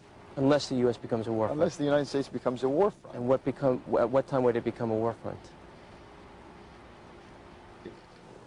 When do places become war fronts? When you have a war. Is there emerging a war front condition at this point? No, I don't think there's a war front here in the United States at this point.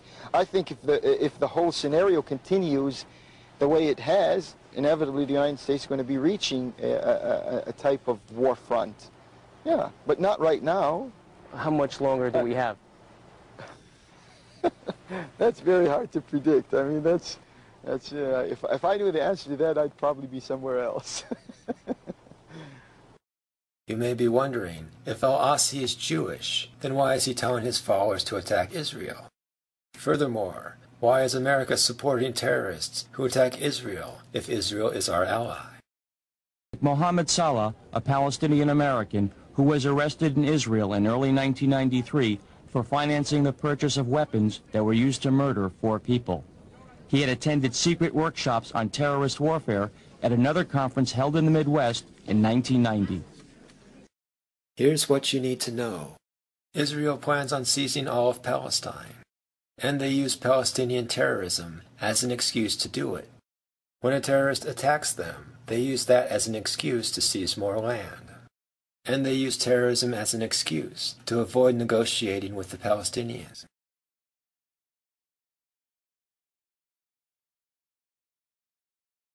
We did not crack down on the Brooklyn terrorist network until a few months after the World Trade Center bombing.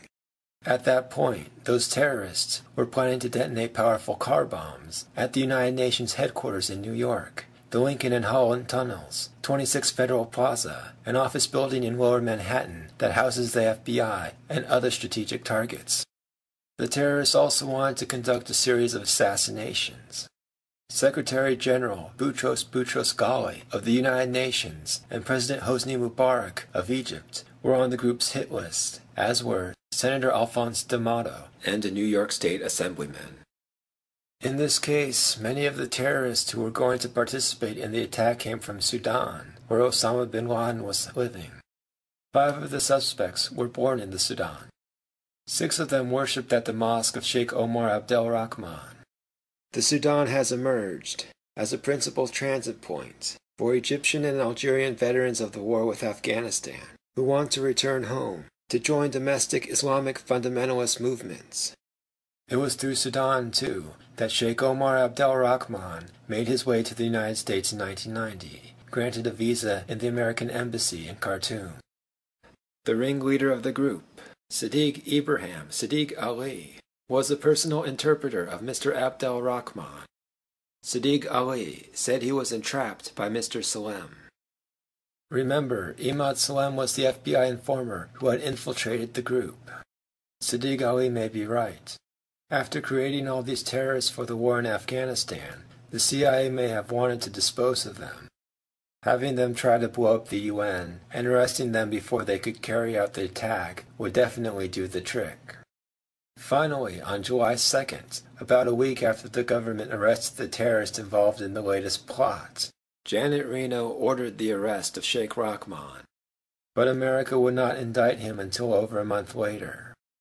In fact, after detaining Sheikh Rahman, we immediately threatened to release him unless the Egyptian government offered to take custody of him. State Department officials said that under American law, Mr. Abdel Rahman, who was appealing an expulsion order, could leave and seek refuge in a third country that would support his militant goals, including the overthrow of the Egyptian government. Rahman had the option of leaving the country, because the American authorities detained him on immigration charges, instead of charging him with a crime. The only way to counter such a departure, American officials said, was a formal extradition request by the Egyptian government. This, of course, made Egypt angry. They wanted America to deal with Sheikh Rahman. They had Sheikh Rahman once before, and that didn't turn out so well. They were hoping that we would dispose of the Sheikh ourselves. 2 months later, we finally did. 2 months after she turned down recommendations to charge Sheikh Omar Abdel Rahman as a terrorist, Attorney General Janet Reno reversed herself and approved an indictment. The U.S. government charged Sheikh Rahman with complicity in a conspiracy, beginning with the shooting death of Rabbi Meir Kahane in 1989, and continuing through the World Trade Center bombing in February and the bombing and assassination plot uncovered in June. The decision to indict him was made on Monday in a closed-door meeting of the Justice Department's top brass. As you can see, the story was published on August 26th. So if the Justice Department decided to indict Sheikh Rahman on Monday, that means they made their decision on August 23rd. Notice that the Justice Department indicted Rahman for the death of Meir Kahane, which means that they should have indicted him 3 years earlier in 1990. But they waited until August 23rd, 1993. Why did they do that? Israel and Palestine completed the negotiation for the Oslo Accords on August 20th. America decided to indict Sheikh Rahman only 3 days later. This is not a coincidence. Disposing of Sheikh Rahman was America's way of rewarding Egypt for its role in the negotiations. So after Egypt helped create the Oslo Accords, America had to uphold its end of the bargain and get rid of Sheikh Rahman. Of course, the Oslo Accords were meaningless. None of the key issues were decided in the agreement. The key issues are defining the borders of Palestine, defining the status of Jerusalem, and dealing with the Palestinian refugees. The reason why the agreement solved none of those key issues is because America and Europe have always wanted the Middle East to be at war with itself. Resolving those key issues would do much to end that war. To prevent that from happening, America had the Islamic group blow up things in Egypt to make sure that Egypt would offer its consent to an agreement that resolved none of the key issues. Of course, the other reason why there is no peace agreement is because Israel wants to seize the rest of Palestine. By not resolving the borders issue, that allows Israel to continue to seize Palestinian territory. This will not stand. On February 6, 2011, Bill O'Reilly interviewed Obama before the Super Bowl. At the start of the interview, the two talked about the revolution in Egypt. O'Reilly seemed to be worried that if America took a hard line against President Mubarak, that bad things might happen. And the other problem is Mubarak knows a lot of bad things about the United States. I'm sure you're aware of that. So I'm just worried that he might go off the reservation. O'Reilly seemed to be worried that Mubarak might tell the world the truth about Al-Qaeda, depending on how America approached the situation in Egypt. The amazing thing is that O'Reilly seems to know about all the bad things America has done in Egypt, but yet he is willing to keep this information secret. That makes him an accomplice and a criminal. And neither he, nor Obama, nor his staff, nor the military, nor the CIA, nor academia, nor the rest of the media will escape unpunished. History ends here. O'Reilly had a good reason for fearing that Mubarak might go off the reservation. In fact, he's done it before, sort of. After the World Trade Center bombing, during an interview with an Egyptian newspaper, he said the following about Omar Abdel Rahman. The Sheikh has been an agent of the American intelligence apparatus since the days of Afghanistan. He went to Peshawar and spoke about holy war. He gets a continuing salary, and the visa which he obtained was not issued by mistake. It was because he had performed specific services. Presumably, Mubarak said these things to pressure America. Mubarak must have gotten whatever he wanted, because a few days later, the newspaper printed a retraction, saying that Mubarak did not say those things. Of course, in reality, I bet you anything that Mubarak did say those things, and that he said those things to pressure America. I bet you he anticipated that America would cave into his demands, and he would have the newspaper issue a retraction a few days later. So how did America prevent Mubarak from spilling the beans after his arrest? Apparently our intelligence agencies have ways of disposing of people who know too much. After losing power, Mubarak acquired a mysterious illness, which made him bedridden. Egypt had to put him in bed, in a cage, at the courtroom in order for him to attend his trial. So now he's probably one of two things. He's either too scared to tell the truth, or too drugged to remember what the truth is. This will not stand. Sided with the Islamic group. This is what the New York Times wrote in response to Mubarak's pleas for help. On the subject of combating international terrorism, his prescriptions ought to be taken with a large grain of desert sand. But wait, it gets better. This is what the New York Times said was the cause of the recent wave of violence in Egypt. Mr. Mubarak's inbred, bureaucratic, and unresponsive regime has lost touch with the needs and feelings of a large number of ordinary Egyptians. The Islamic insurgency, fueled by the fiery rhetoric of Sheikh Omar Abdel Rahman and others, has survived repression and grown as much through government incompetence as through fundamentalist fanaticism. This is truly extraordinary. The New York Times admits that Sheikh Rahman has fueled the Islamic insurgency in Egypt. But instead of urging the U.S. government to make Sheikh Rahman stop, the Times calls the Egyptian government inbred and blames them. In case you were wondering why, after publishing all these articles, which showed the connection between Islamic extremism and the U.S. government, why didn't the New York Times realize that these terrorists were controlled by our government? Of course, the answer is, the New York Times knew damn well that our government controlled these terrorists, and they supported it. While the CIA was using the Islamic group to destroy the Egyptian economy, in an effort to further increase the pressure on the Egyptian government, the New York Times used its editorial page to attack the Egyptian government and blame it for the damage inflicted by our proxies. Still don't believe that America had the Islamic group attack Egypt? Then how do you explain the fact that U.S. diplomats met with the leaders of the Islamic group on multiple occasions? According to the New York Times, officials from the U.S. Embassy have had meetings since 1991 with militant leaders of the Islamic group. The meetings had been held at the embassy's request and centered on allegations of human rights abuses committed by the Egyptian government.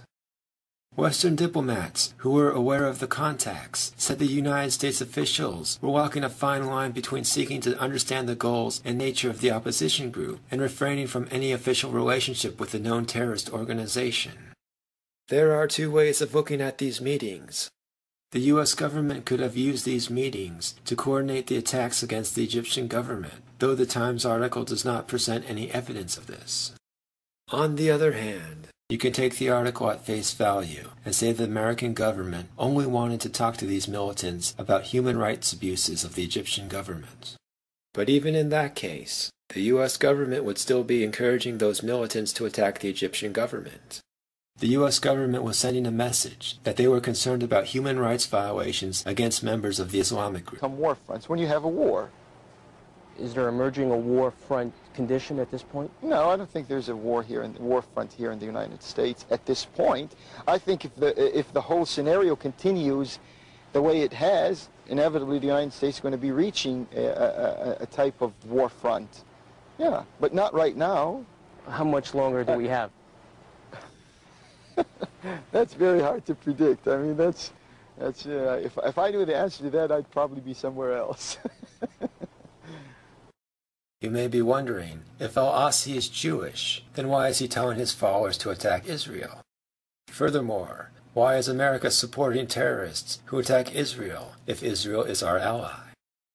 Mohammed Salah, a Palestinian American who was arrested in Israel in early 1993 for financing the purchase of weapons that were used to murder 4 people.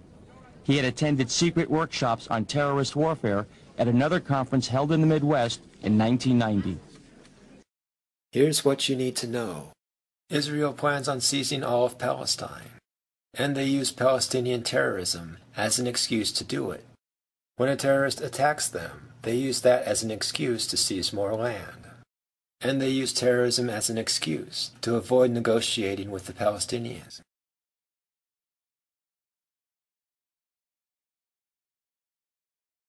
We did not crack down on the Brooklyn terrorist network until a few months after the World Trade Center bombing.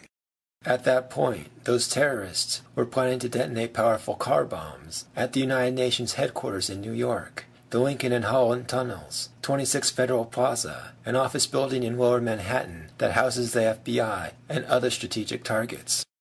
The terrorists also wanted to conduct a series of assassinations. Secretary General Boutros Boutros-Ghali of the United Nations and President Hosni Mubarak of Egypt were on the group's hit list, as were Senator Alphonse D'Amato and a New York State Assemblyman. In this case, many of the terrorists who were going to participate in the attack came from Sudan, where Osama bin Laden was living. 5 of the suspects were born in the Sudan.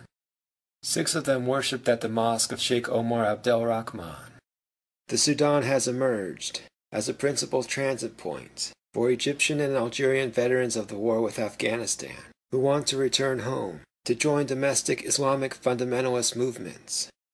It was through Sudan, too, that Sheikh Omar Abdel Rahman made his way to the United States in 1990, granted a visa in the American Embassy in Khartoum.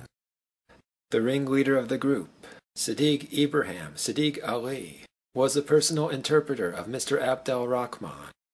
Sadiq Ali said he was entrapped by Mr. Salem and a New York State Assemblyman. In this case, many of the terrorists who were going to participate in the attack came from Sudan, where Osama bin Laden was living. 5 of the suspects were born in the Sudan. 6 of them worshipped at the mosque of Sheikh Omar Abdel Rahman. The Sudan has emerged as a principal transit point for Egyptian and Algerian veterans of the war with Afghanistan who want to return home to join domestic Islamic fundamentalist movements. It was through Sudan, too, that Sheikh Omar Abdel Rahman made his way to the United States in 1990, granted a visa in the American Embassy in Khartoum. The ringleader of the group, Sadiq Ibrahim Sadiq Ali, was the personal interpreter of Mr. Abdel Rahman.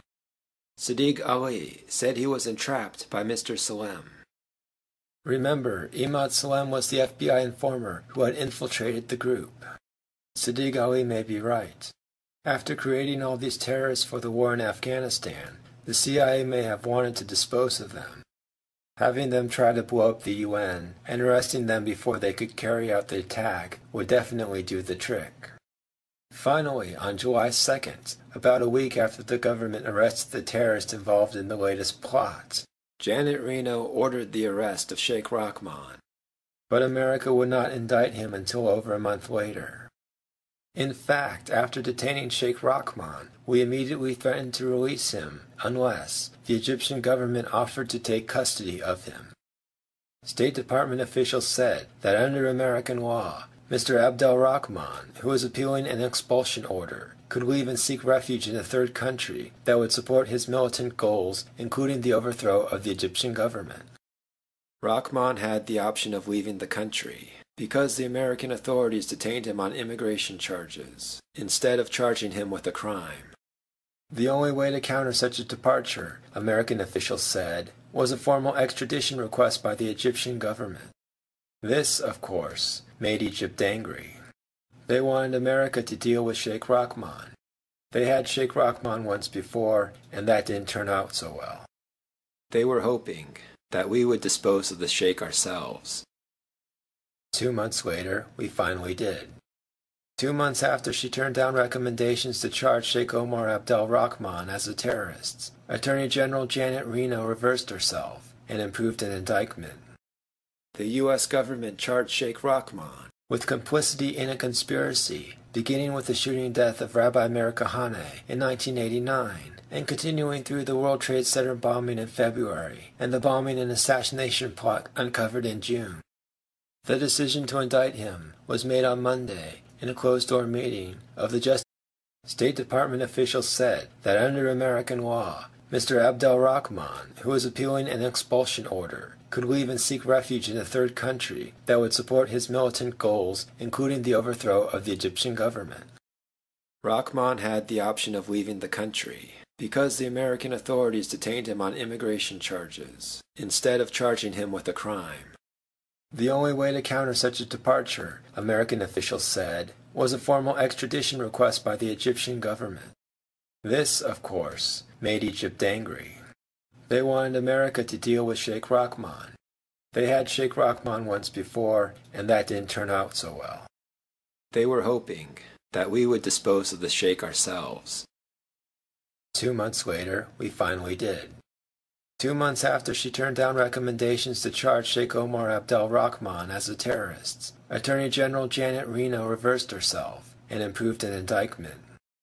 The U.S. government charged Sheikh Rahman with complicity in a conspiracy, beginning with the shooting death of Rabbi Meir Kahane in 1989, and continuing through the World Trade Center bombing in February and the bombing and assassination plot uncovered in June.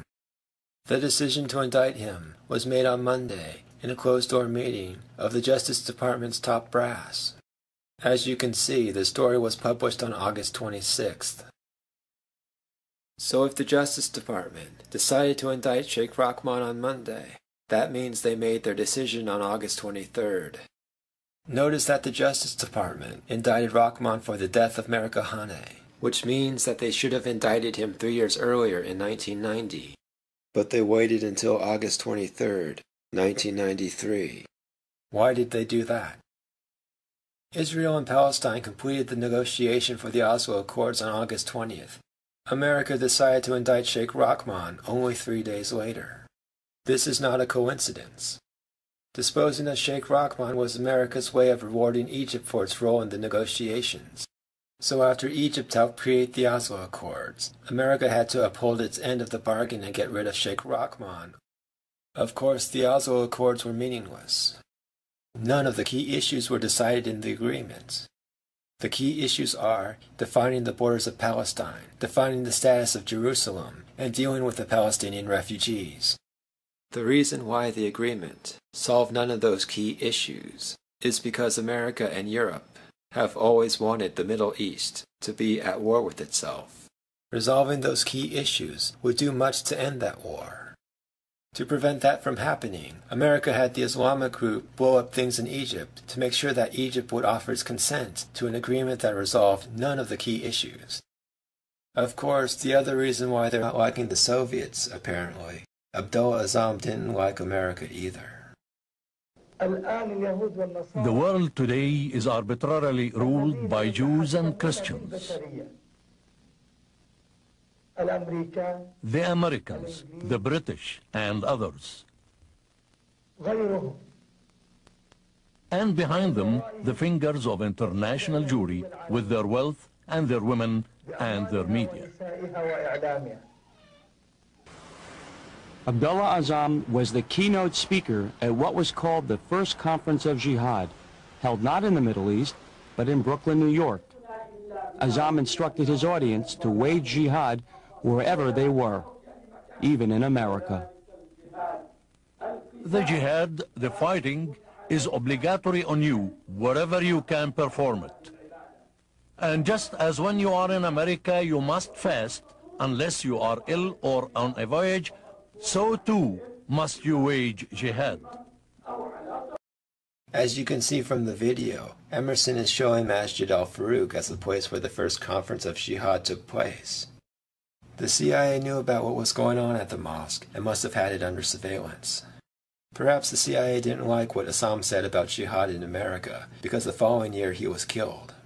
The killers have still not been identified, which in my mind makes it likely that they were working for a Western government. The death of Azzam, however, did not end the Al-Khifa Refugee Center, though it did result in a name change. According to Rashid, after the Soviets left Afghanistan, the Maktab would emerge at the center of a web of radical organizations that helped carry out the World Trade Center bombing and the bombings of the U.S. embassies in Africa in 1998.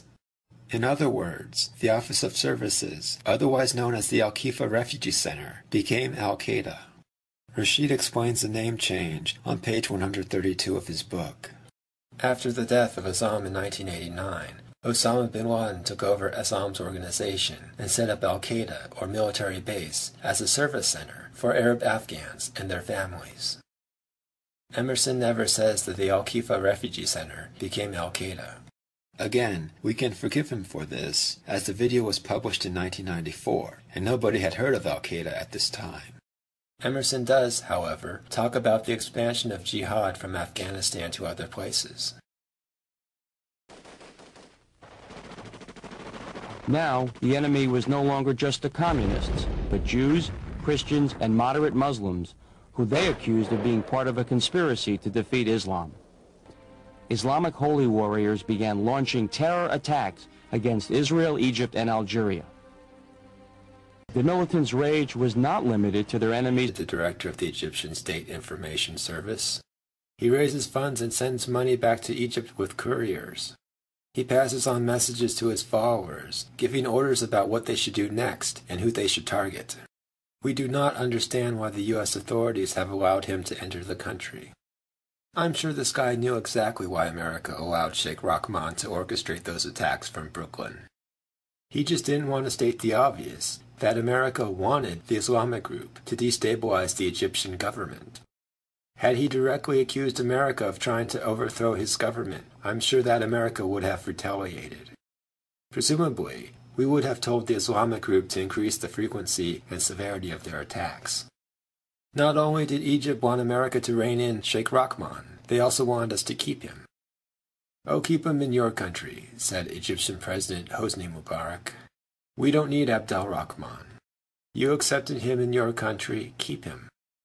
So obviously, after having Sheikh Rahman for decades, Egypt didn't want him back. They wanted us to deal with him. And now that Sheikh Rahman had his followers bomb the World Trade Center, we had the perfect excuse to jail him, which is what Egypt wanted. But would we do it? As time wore on, the Egyptian government became more explicit in its accusations against America. In July, they accused the U.S. government of providing publicity for Sheikh Rahman in order to increase his power. The high profile that the Clinton administration and the American press have given to the Sheikh and to the rest of his followers is seen by many Egyptian officials as an effort to enhance the stature of Egypt's Islamic militant movement.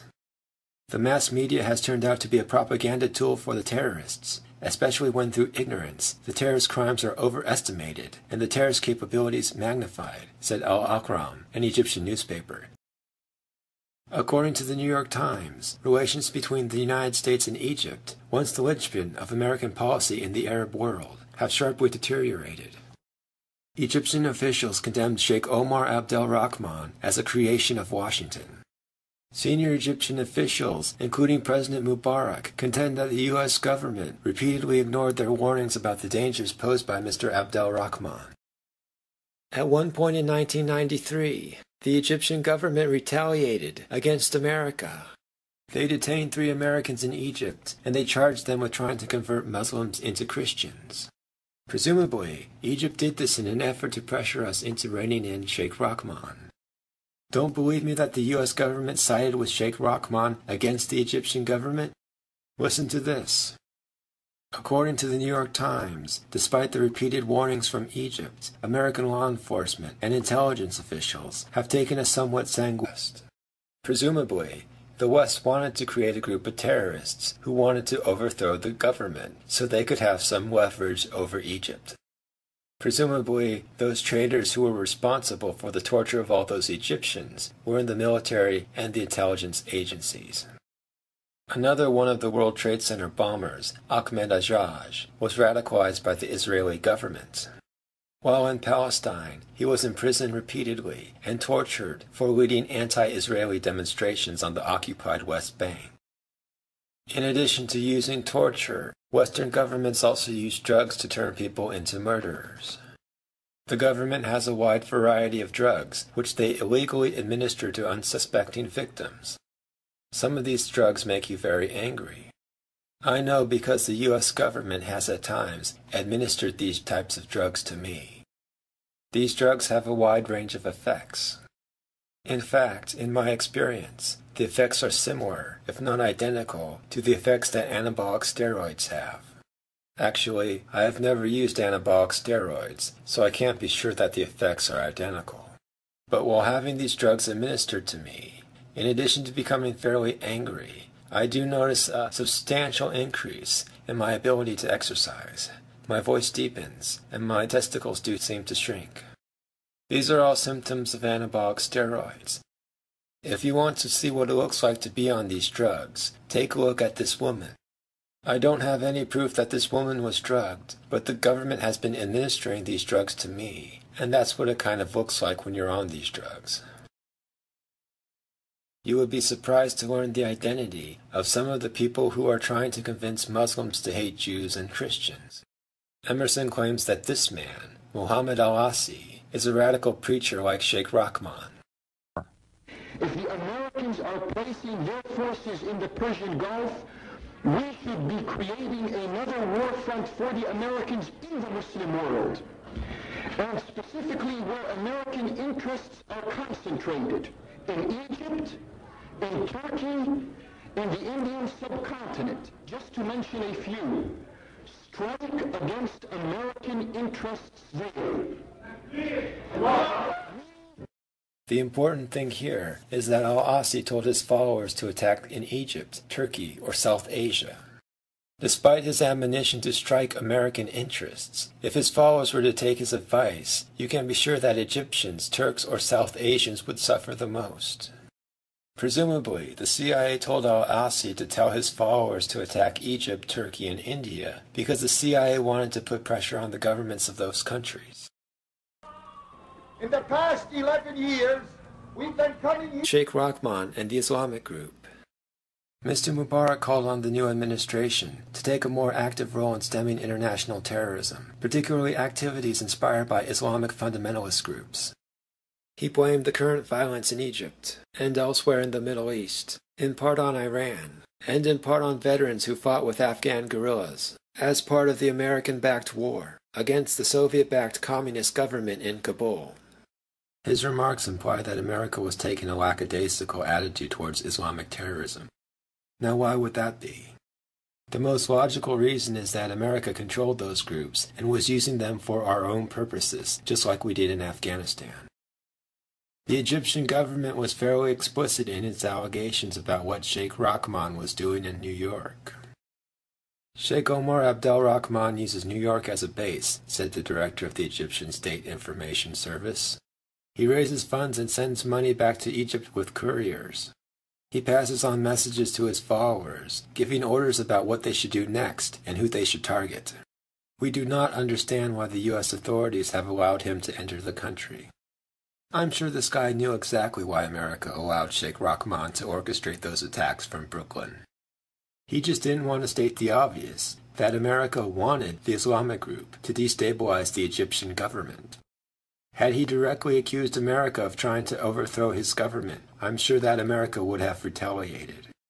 Presumably, we would have told the Islamic group to increase the frequency and severity of their attacks.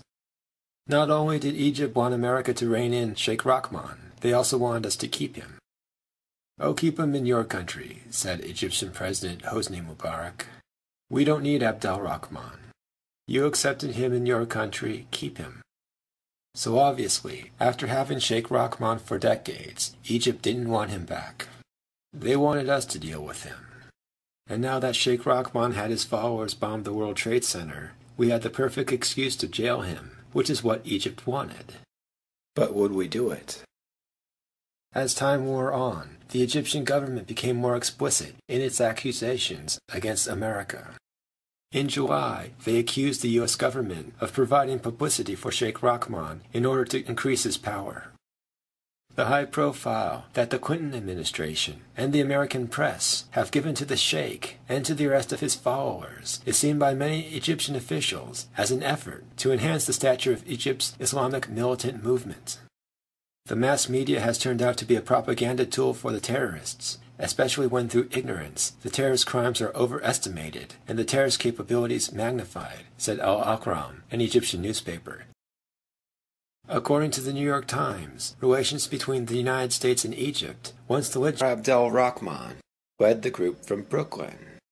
According to the New York Times, Sheikh Rahman had a group of followers in Egypt, known as the Islamic Group, which conducted a series of killings, both in Egypt and the United States, including the recent attacks against foreign tourists in Egypt. He is the same person that Emerson and the FBI accused of orchestrating the assassination of Merikahane and the bombing of the World Trade Center. In fact, it was a long-term conspiracy that had been hatched by Sheikh Rahman. Sheikh Omar Abdul Rahman, leader of a militant Egyptian movement, came to the United States in 1990. He would soon assert control over the jihad movement in the U.S. The killing of Kahana was the first act of terrorism planned and carried out by Sheikh Omar Abdul Rahman's foot soldiers. Omar Abdul Rahman was accused in Egypt of enticing people to kill Sadat. He got away with it. He came here. I heard him myself talking about jihad, and I heard him and I understand how he could convince people in the way of jihad, in the wrong meaning of the word jihad. Sheikh Rahman came to the U.S. in the summer of 1990. Immediately after arriving in America, Sheikh Abdel Rahman was invited to be the Imam of Masjid al-Farouk. Remember, Masjid al-Farouk was the home of the Al-Khifa Refugee Center. And so when Sheikh Rahman became the Imam of Masjid al-Farouk, he also became the head of the Al-Khifa Refugee Center in Brooklyn. Basically, he took up where Abdul Azam left off. Sheikh Abdul Rahman actively recruited followers across the country. Like Abdullah Azam, Sheikh Rahman recruited fighters for the war in Afghanistan, at least initially. The obligation of Allah is upon us to wage jihad for the sake of Allah. It is one of the obligations which we must undoubtedly fulfill. And we conquer the lands of the infidels, and we spread Islam by calling the infidels to Allah. And if they stand in our way, then we wage jihad for the sake of Allah. Sheikh Rahman had a close relationship with Mr. Hekmatyar. Remember that out of all the rebel groups in Afghanistan, the CIA gave the most money to the group led by Hekmat Jar. So if Sheikh Rahman was close to Hekmat Jar, he was also probably close to the CIA. Sheikh Rahman is the same organization that Stephen Emerson is talking about. And remember that this organization is also known as the Al-Khifa Refugee Center. We can probably forgive Emerson for not mentioning that Osama bin Laden co-founded the Al-Khifa Refugee Center, as this video was aired in 1994, before most people knew who Osama bin Laden was. But the history of bin Laden in Afghanistan is important. To further understand this history, let's now take a look at a book written by Ahmed Rashid. The book is called Taliban. The book, of course, deals with the history of the Taliban. The book has been translated into 22 different languages. 1,500,000 copies of the book have been sold worldwide. The book is assigned reading in 200 universities throughout America and Britain. Chapter 10 of the book is called Global Jihad, the Arab Afghans and Osama bin Laden. The chapter contains the history of what Osama bin Laden did in Afghanistan during the 80s. Osama bin Laden went to Afghanistan to fight the Soviets. He is the son of Mohammed bin Laden, a Yemeni who emigrated to Saudi Arabia. While living in Saudi Arabia, Mohammed bin Laden founded a construction company, which is today known as the Saudi bin Laden Group, the largest construction company in the world. Mohammed bin Laden was a close friend of the late King Faisal of Saudi Arabia. Apparently, being friends with the Saudi royal family has its benefits. Bin Laden was able to become fabulously wealthy on the contract to renovate and expand the holy mosques of Mecca and Medina. His son, Osama bin Laden, played an important role in the war against the Soviets in Afghanistan.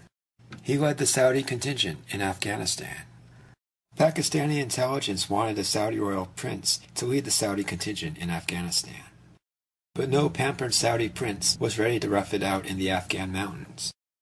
Bin Laden, although not a royal, was close enough to the royals and certainly wealthy enough to lead the Saudi contingent. The fact that his family ran the largest construction company in the world came in handy.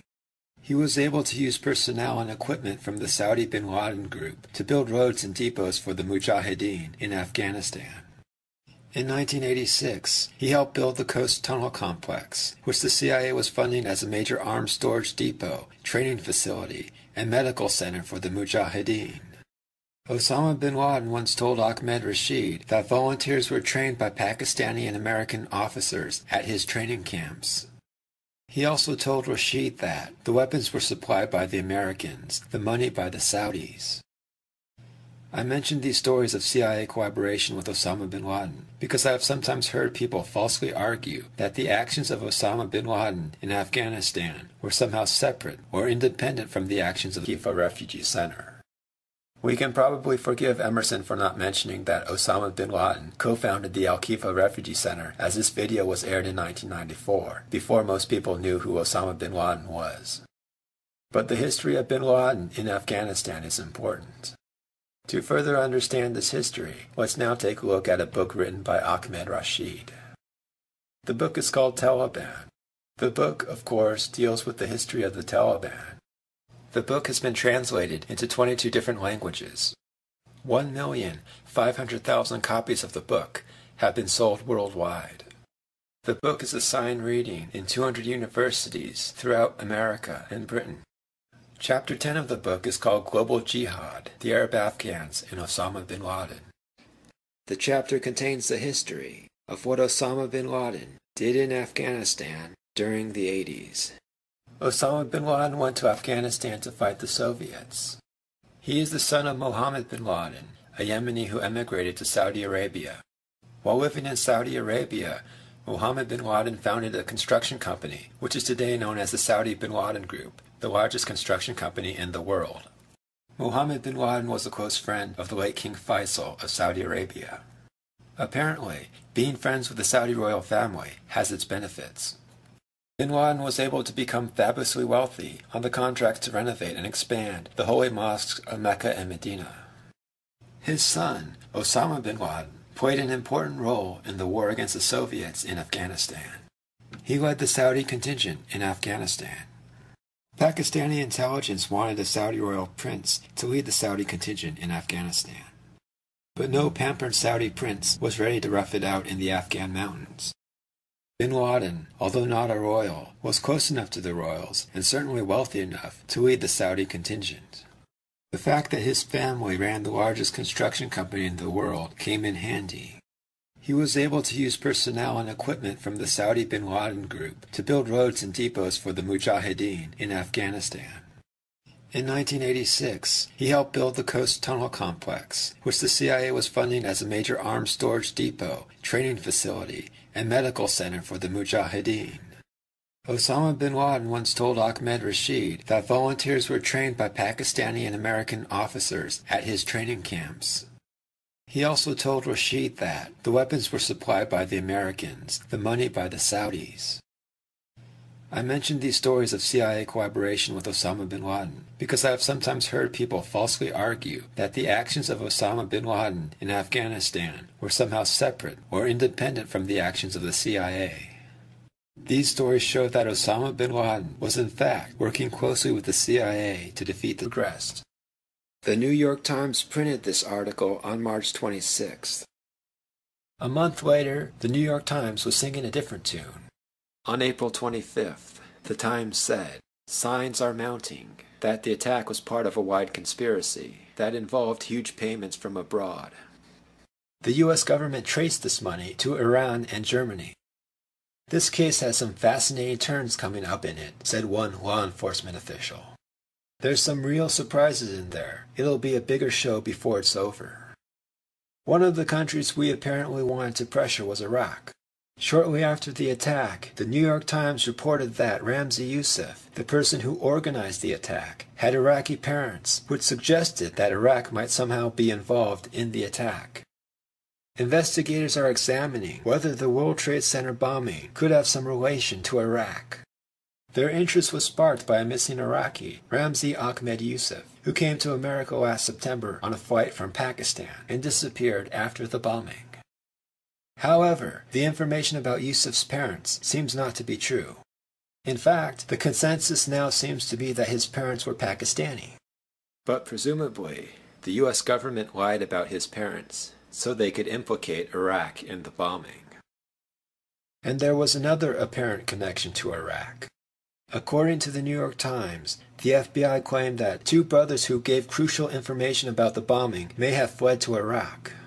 Presumably, the U.S. government sent those informers to Iraq so they would have an excuse to pressure the Iraqi government.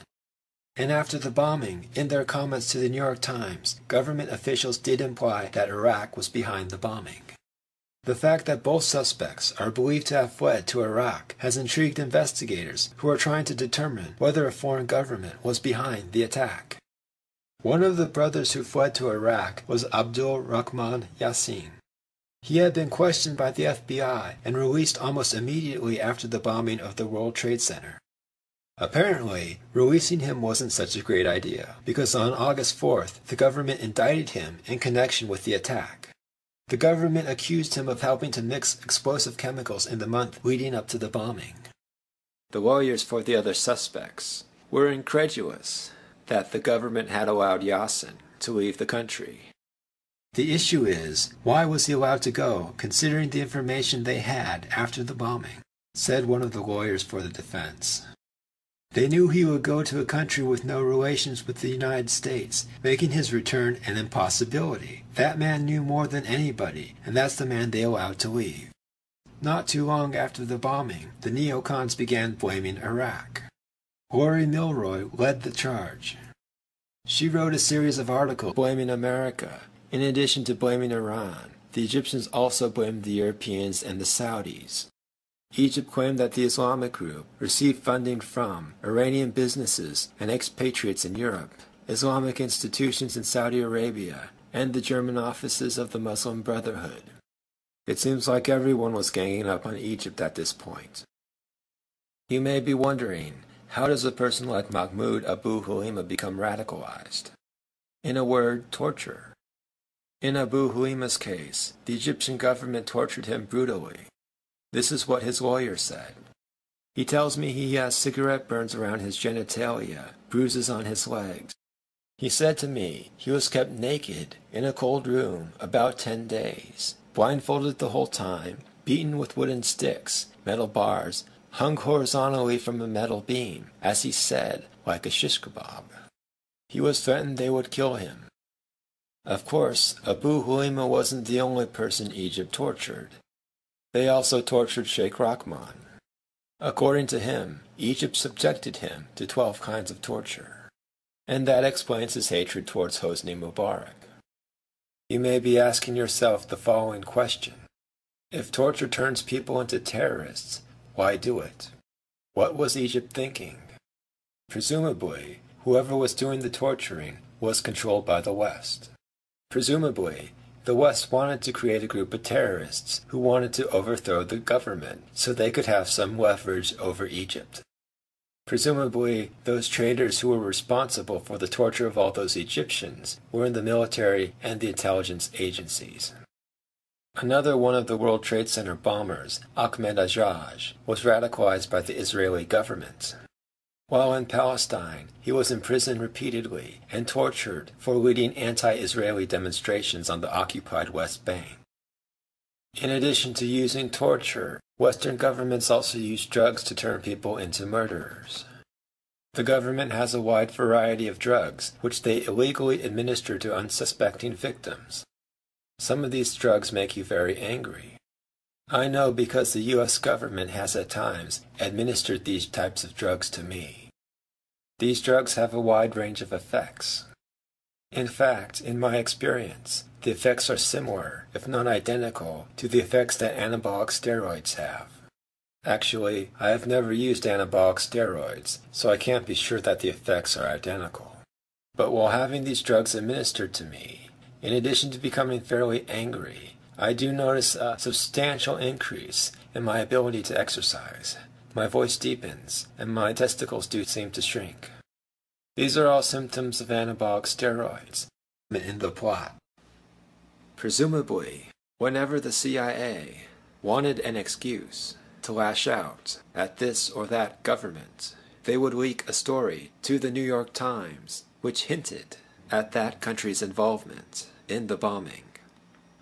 In the immediate aftermath of the bombing, however, the government told the Times that there was no foreign involvement. More and more, one leading law enforcement official said, the bombing is seen as an act by ill-trained New York area plotters operating independently and without direct orders from a foreign government or international terrorist network. But he cautioned that this view could change as the investigation progressed. The New York Times printed this article on March 26th. A month later, the New York Times was singing a different tune. On April 25th, the Times said, signs are mounting that the attack was part of a wide conspiracy that involved huge payments from abroad. The U.S. government traced this money to Iran and Germany. This case has some fascinating turns coming up in it, said one law enforcement official. There's some real surprises in there. It'll be a bigger show before it's over. One of the countries we apparently wanted to pressure was Iraq. Shortly after the attack, the New York Times reported that Ramzi Youssef, the person who organized the attack, had Iraqi parents, which suggested that Iraq might somehow be involved in the attack. Investigators are examining whether the World Trade Center bombing could have some relation to Iraq. Their interest was sparked by a missing Iraqi, Ramzi Ahmed Youssef, who came to America last September on a flight from Pakistan and disappeared after the bombing. However, the information about Youssef's parents seems not to be true. In fact, the consensus now seems to be that his parents were Pakistani. But presumably, the U.S. government lied about his parents so they could implicate Iraq in the bombing. And there was another apparent connection to Iraq. According to the New York Times, the FBI claimed that two brothers who gave crucial information about the bombing may have fled to Iraq. Presumably, the U.S. government sent those informers to Iraq so they would have an excuse to pressure the Iraqi government. And after the bombing, in their comments to the New York Times, government officials did imply that Iraq was behind the bombing.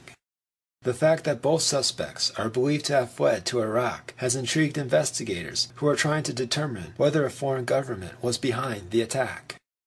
One of the brothers who fled to Iraq was Abdul Rahman Yassin. He had been questioned by the FBI and released almost immediately after the bombing of the World Trade Center. Apparently, releasing him wasn't such a great idea, because on August 4th, the government indicted him in connection with the as a regular supporter of and contributor to the Egyptian Jamaat al-Islamiyah. Jamaat al-Islamiyah is Arabic for Islamic group. So you have a situation where Iran, the U.S. government, and Osama bin Laden seem to be working together to pressure the Egyptian government.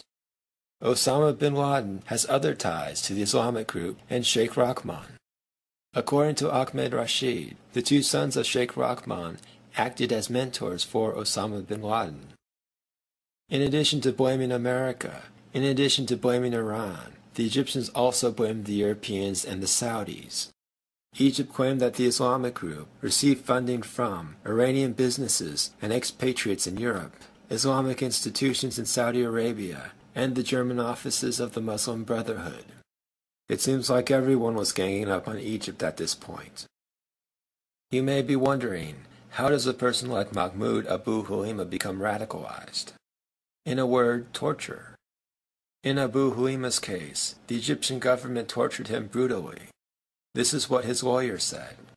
He tells me he has cigarette burns around his genitalia, bruises on his legs.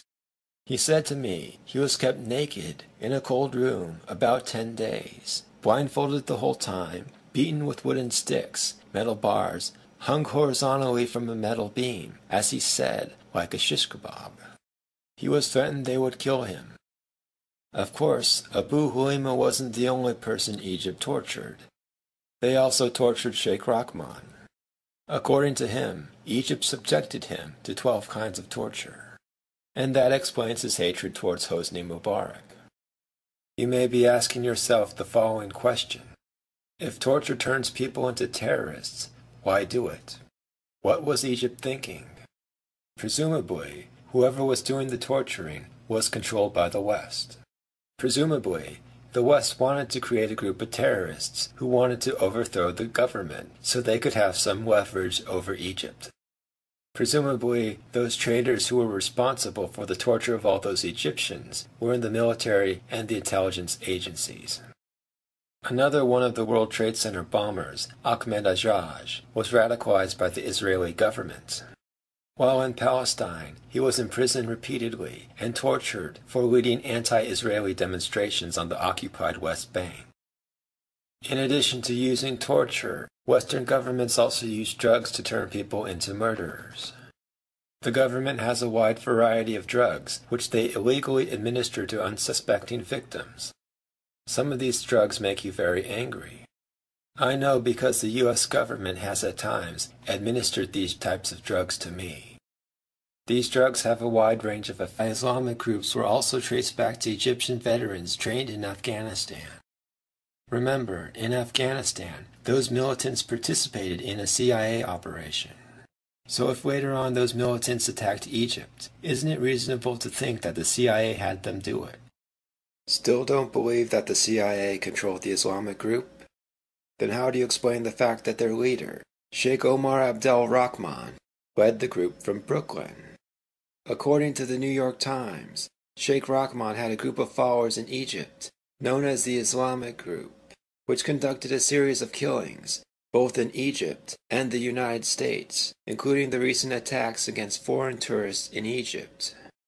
He is the same person that Emerson and the FBI accused of orchestrating the assassination of Merikahane and the bombing of the World Trade Center. That in fact it was a long-term conspiracy that had been hatched by Sheikh Rahman. Sheikh Omar Abdul Rahman, leader of a militant Egyptian movement, came to the United States in 1990. He would soon assert control over the jihad movement in the U.S. The killing of Kahana was the first act of terrorism planned and carried out by Sheikh Omar Abdul Rahman's foot soldiers.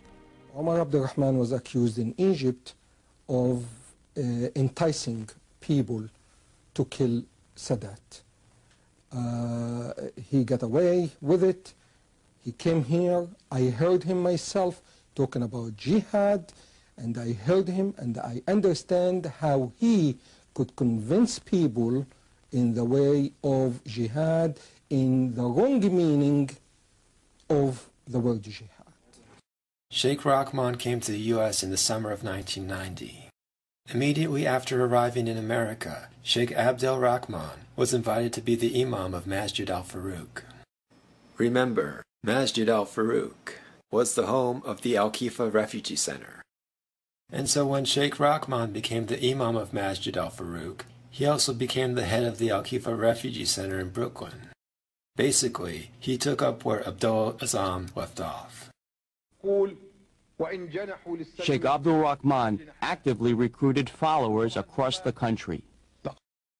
Like Abdullah Azam, Sheikh Rahman recruited fighters for the war in Afghanistan, at least initially. The obligation of Allah is upon us to wage jihad for the sake of Allah. It is one of the obligations which we must undoubtedly fulfill. And we conquer the lands of the infidels, and we spread Islam by calling the infidels to Allah. From jail. Somehow, the prison, which should be monitoring his communications with the outside world, just missed that part. He was a soldier when he shot Kahani, and in some ways his status was elevated to be a soldier, a trainer, an example, a martyr for the movement, who was allegedly continually demanding that the movement move forward, that they take more strident action, that he was sitting in jail for what he had done, and that others had to pick up the mantle. So while Nasser is urging his followers to kill more people, the prison officials, who should be monitoring these conversations, are doing what? Apparently, they were monitoring these conversations because the FBI did indeed have Mohammed Salameh under surveillance before he attacked the World Trade Center. The FBI began monitoring him after he visited El Said Nasser in prison. The FBI sought to electronically eavesdrop on conversations in prison between Al Said Nasser, who was serving time in Attica State Prison in connection with the slaying of Rabbi Kahane, and Mohammed A. Salameh. Whether tape recordings were made was something officials refused to confirm yesterday. The FBI probably didn't want to acknowledge the existence of the tapes because Nasser and Salameh probably discussed the attack on the World Trade Center. If the FBI said they had tapes which suggested that Salameh was going to bomb the World Trade Center, people would wonder why the FBI didn't stop the attack. Of course, the mere fact that the FBI had Salameh under surveillance before the attack shows that the FBI knew the attack was coming. And Salameh wasn't the only World Trade Center bomber who visited Nasser in jail. Many of the suspects were also fervent supporters of El Said Nasser. They showed up at Mr. Nasser's trial and have visited him at Attica State Prison. You would think that the FBI would be monitoring these people. And indeed they were. 5 months before the World Trade Center bombing, about 20 members of the two mosques in Brooklyn and Jersey City, where several Trade Center suspects worshipped, were subpoenaed to appear before a federal grand jury. The subpoenas, issued to people who had visited El Said Nasser in prison or attended his trial, indicates that federal agents had been pressing harder than was previously known to make inroads into the small emigre world from which the Trade Center suspects came. Actually, FBI surveillance of the terrorists goes back much further than that. The FBI had photographed the terrorists in 1989, 4 years before the bombing of the World Trade Center. James P. Fogel, an FBI agent, said he photographed several suspects as they came in and out of a mosque at 552 Atlantic Avenue in Brooklyn on July 2, 1989. The mosque at that address is Masjid al-Faruq. He and other agents then followed the men as they drove to the Calverton shooting range near Riverhead, Long Island, where Mr. Fogel, after the New York Times said the arrest of Nasser had opened a window to several extremist Islamic groups, the FBI publicly contradicted that story. There is no evidence that Mr. Nasser is linked to any Mideast terrorist organization, District Attorney Robert M. Morgenthau said in announcing the indictment. Given the story that the Times published a week ago, this statement is ridiculous. So why did he make it? Why does the FBI insist that they did not read Nasser's documents when they obviously did? The CIA must have told the FBI to drop their investigation. The CIA did not want the FBI to destroy their terrorism network, which was now Al-Qaeda. This article proves that the government read Nasser's documents soon after the Kahane murder. The New York Times published this article about a month after the murder. If you look at the bottom of page 1 of this article, you will see Nasser's home also contained literature relating to guns, weapons, and combat, including subjects such as bomb-making, hand grenades, security and listening devices, arms in Afghanistan, explosive traps, how to teach yourself to shoot like an expert, the 9 don'ts of fighting discipline, and a guide to buying guns and ammunition. There were also files of articles about the assassination of Egyptian President Anwar Sadat and the attempt on Zaki Badr, the Egyptian Interior Minister. Clearly, these documents are not irrelevant religious material. Clearly, the FBI did examine the documents Nasser had in his apartment when he murdered Kahane. Or how else did the New York Times get a list of those documents? Is the FBI claiming that, hey, we did not look at these documents, but the New York Times did, and we don't read the New York Times, so we did not know that Nasser had this material? And notice that one document was called Arms in Afghanistan. Presumably, Nasser was given this document because he was involved in the war to oust the Soviets from Afghanistan. Again, that effort was run by the CIA. The fact that he had that document while living in America tends to show that he was working with the CIA. Now let's see what Emerson claims was in those boxes. The boxes included formulas for bomb making, detailed instructions on attacking aircraft, assassination targets, and even classified U.S. military documents. Presumably, the CIA gave him those classified U.S. military documents. Perhaps Arms in Afghanistan was one of those classified U.S. military documents. Again, the war to oust the Soviets from Afghanistan was a CIA operation. The fact that Nasser had these documents implies that he was working with the CIA to remove the Soviets from Afghanistan. Amazingly, Nasser continued to work for Al-Qaeda while he was in prison, and the U.S. government let him. This proves that our government wanted Nasser to carry out his acts of terrorism. From his prison cell, Nasser continued. According to the New York Times, U.S. officials said the statements provided by Abu Hulima during his stay in Egypt were most likely given under duress, if not torture. As such, we ignore the statement he made during his stay in Egypt. Keep in mind, at this point, the negotiations between Israel and Palestine were still ongoing. America would not crack down on Sheikh Rahman until the negotiations ended. We needed to keep the pressure on.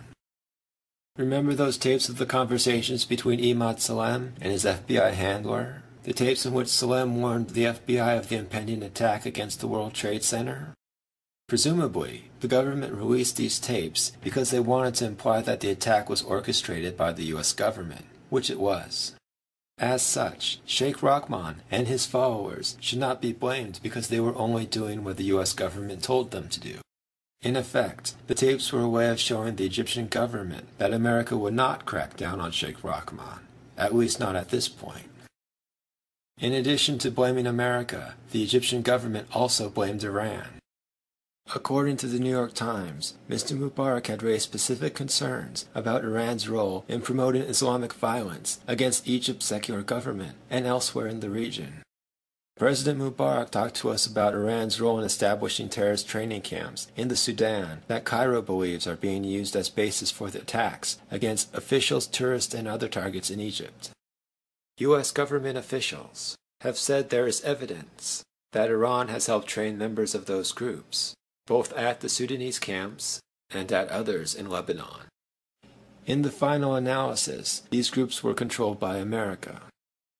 But if they have links to Iran, doesn't that imply that America has links to Iran? This just shows you that relations between America and Iran are not as adversarial as they seem. And there's one other thing. This article was published in the spring of 1993. Osama bin Laden moved to Sudan in 1992. It seems likely that the terrorist camps in Sudan that Egypt is referring to are the terrorist camps set up by Osama bin Laden. And according to this CIA document, Wealthy Khartoum-based Saudi oppositionist Osama bin Laden is a regular supporter of and contributor to the Egyptian Jamaat al-Islamiyah. Jamaat al-Islamiyah is Arabic for Islamic group. So you have a situation where Iran, the U.S. government, and Osama bin Laden seem to be working together to pressure the Egyptian government. Osama bin Laden has other ties to the Islamic group and Sheikh Rahman. According to Ahmed Rashid, the two sons of Sheikh Rahman acted as mentors for Osama bin Laden.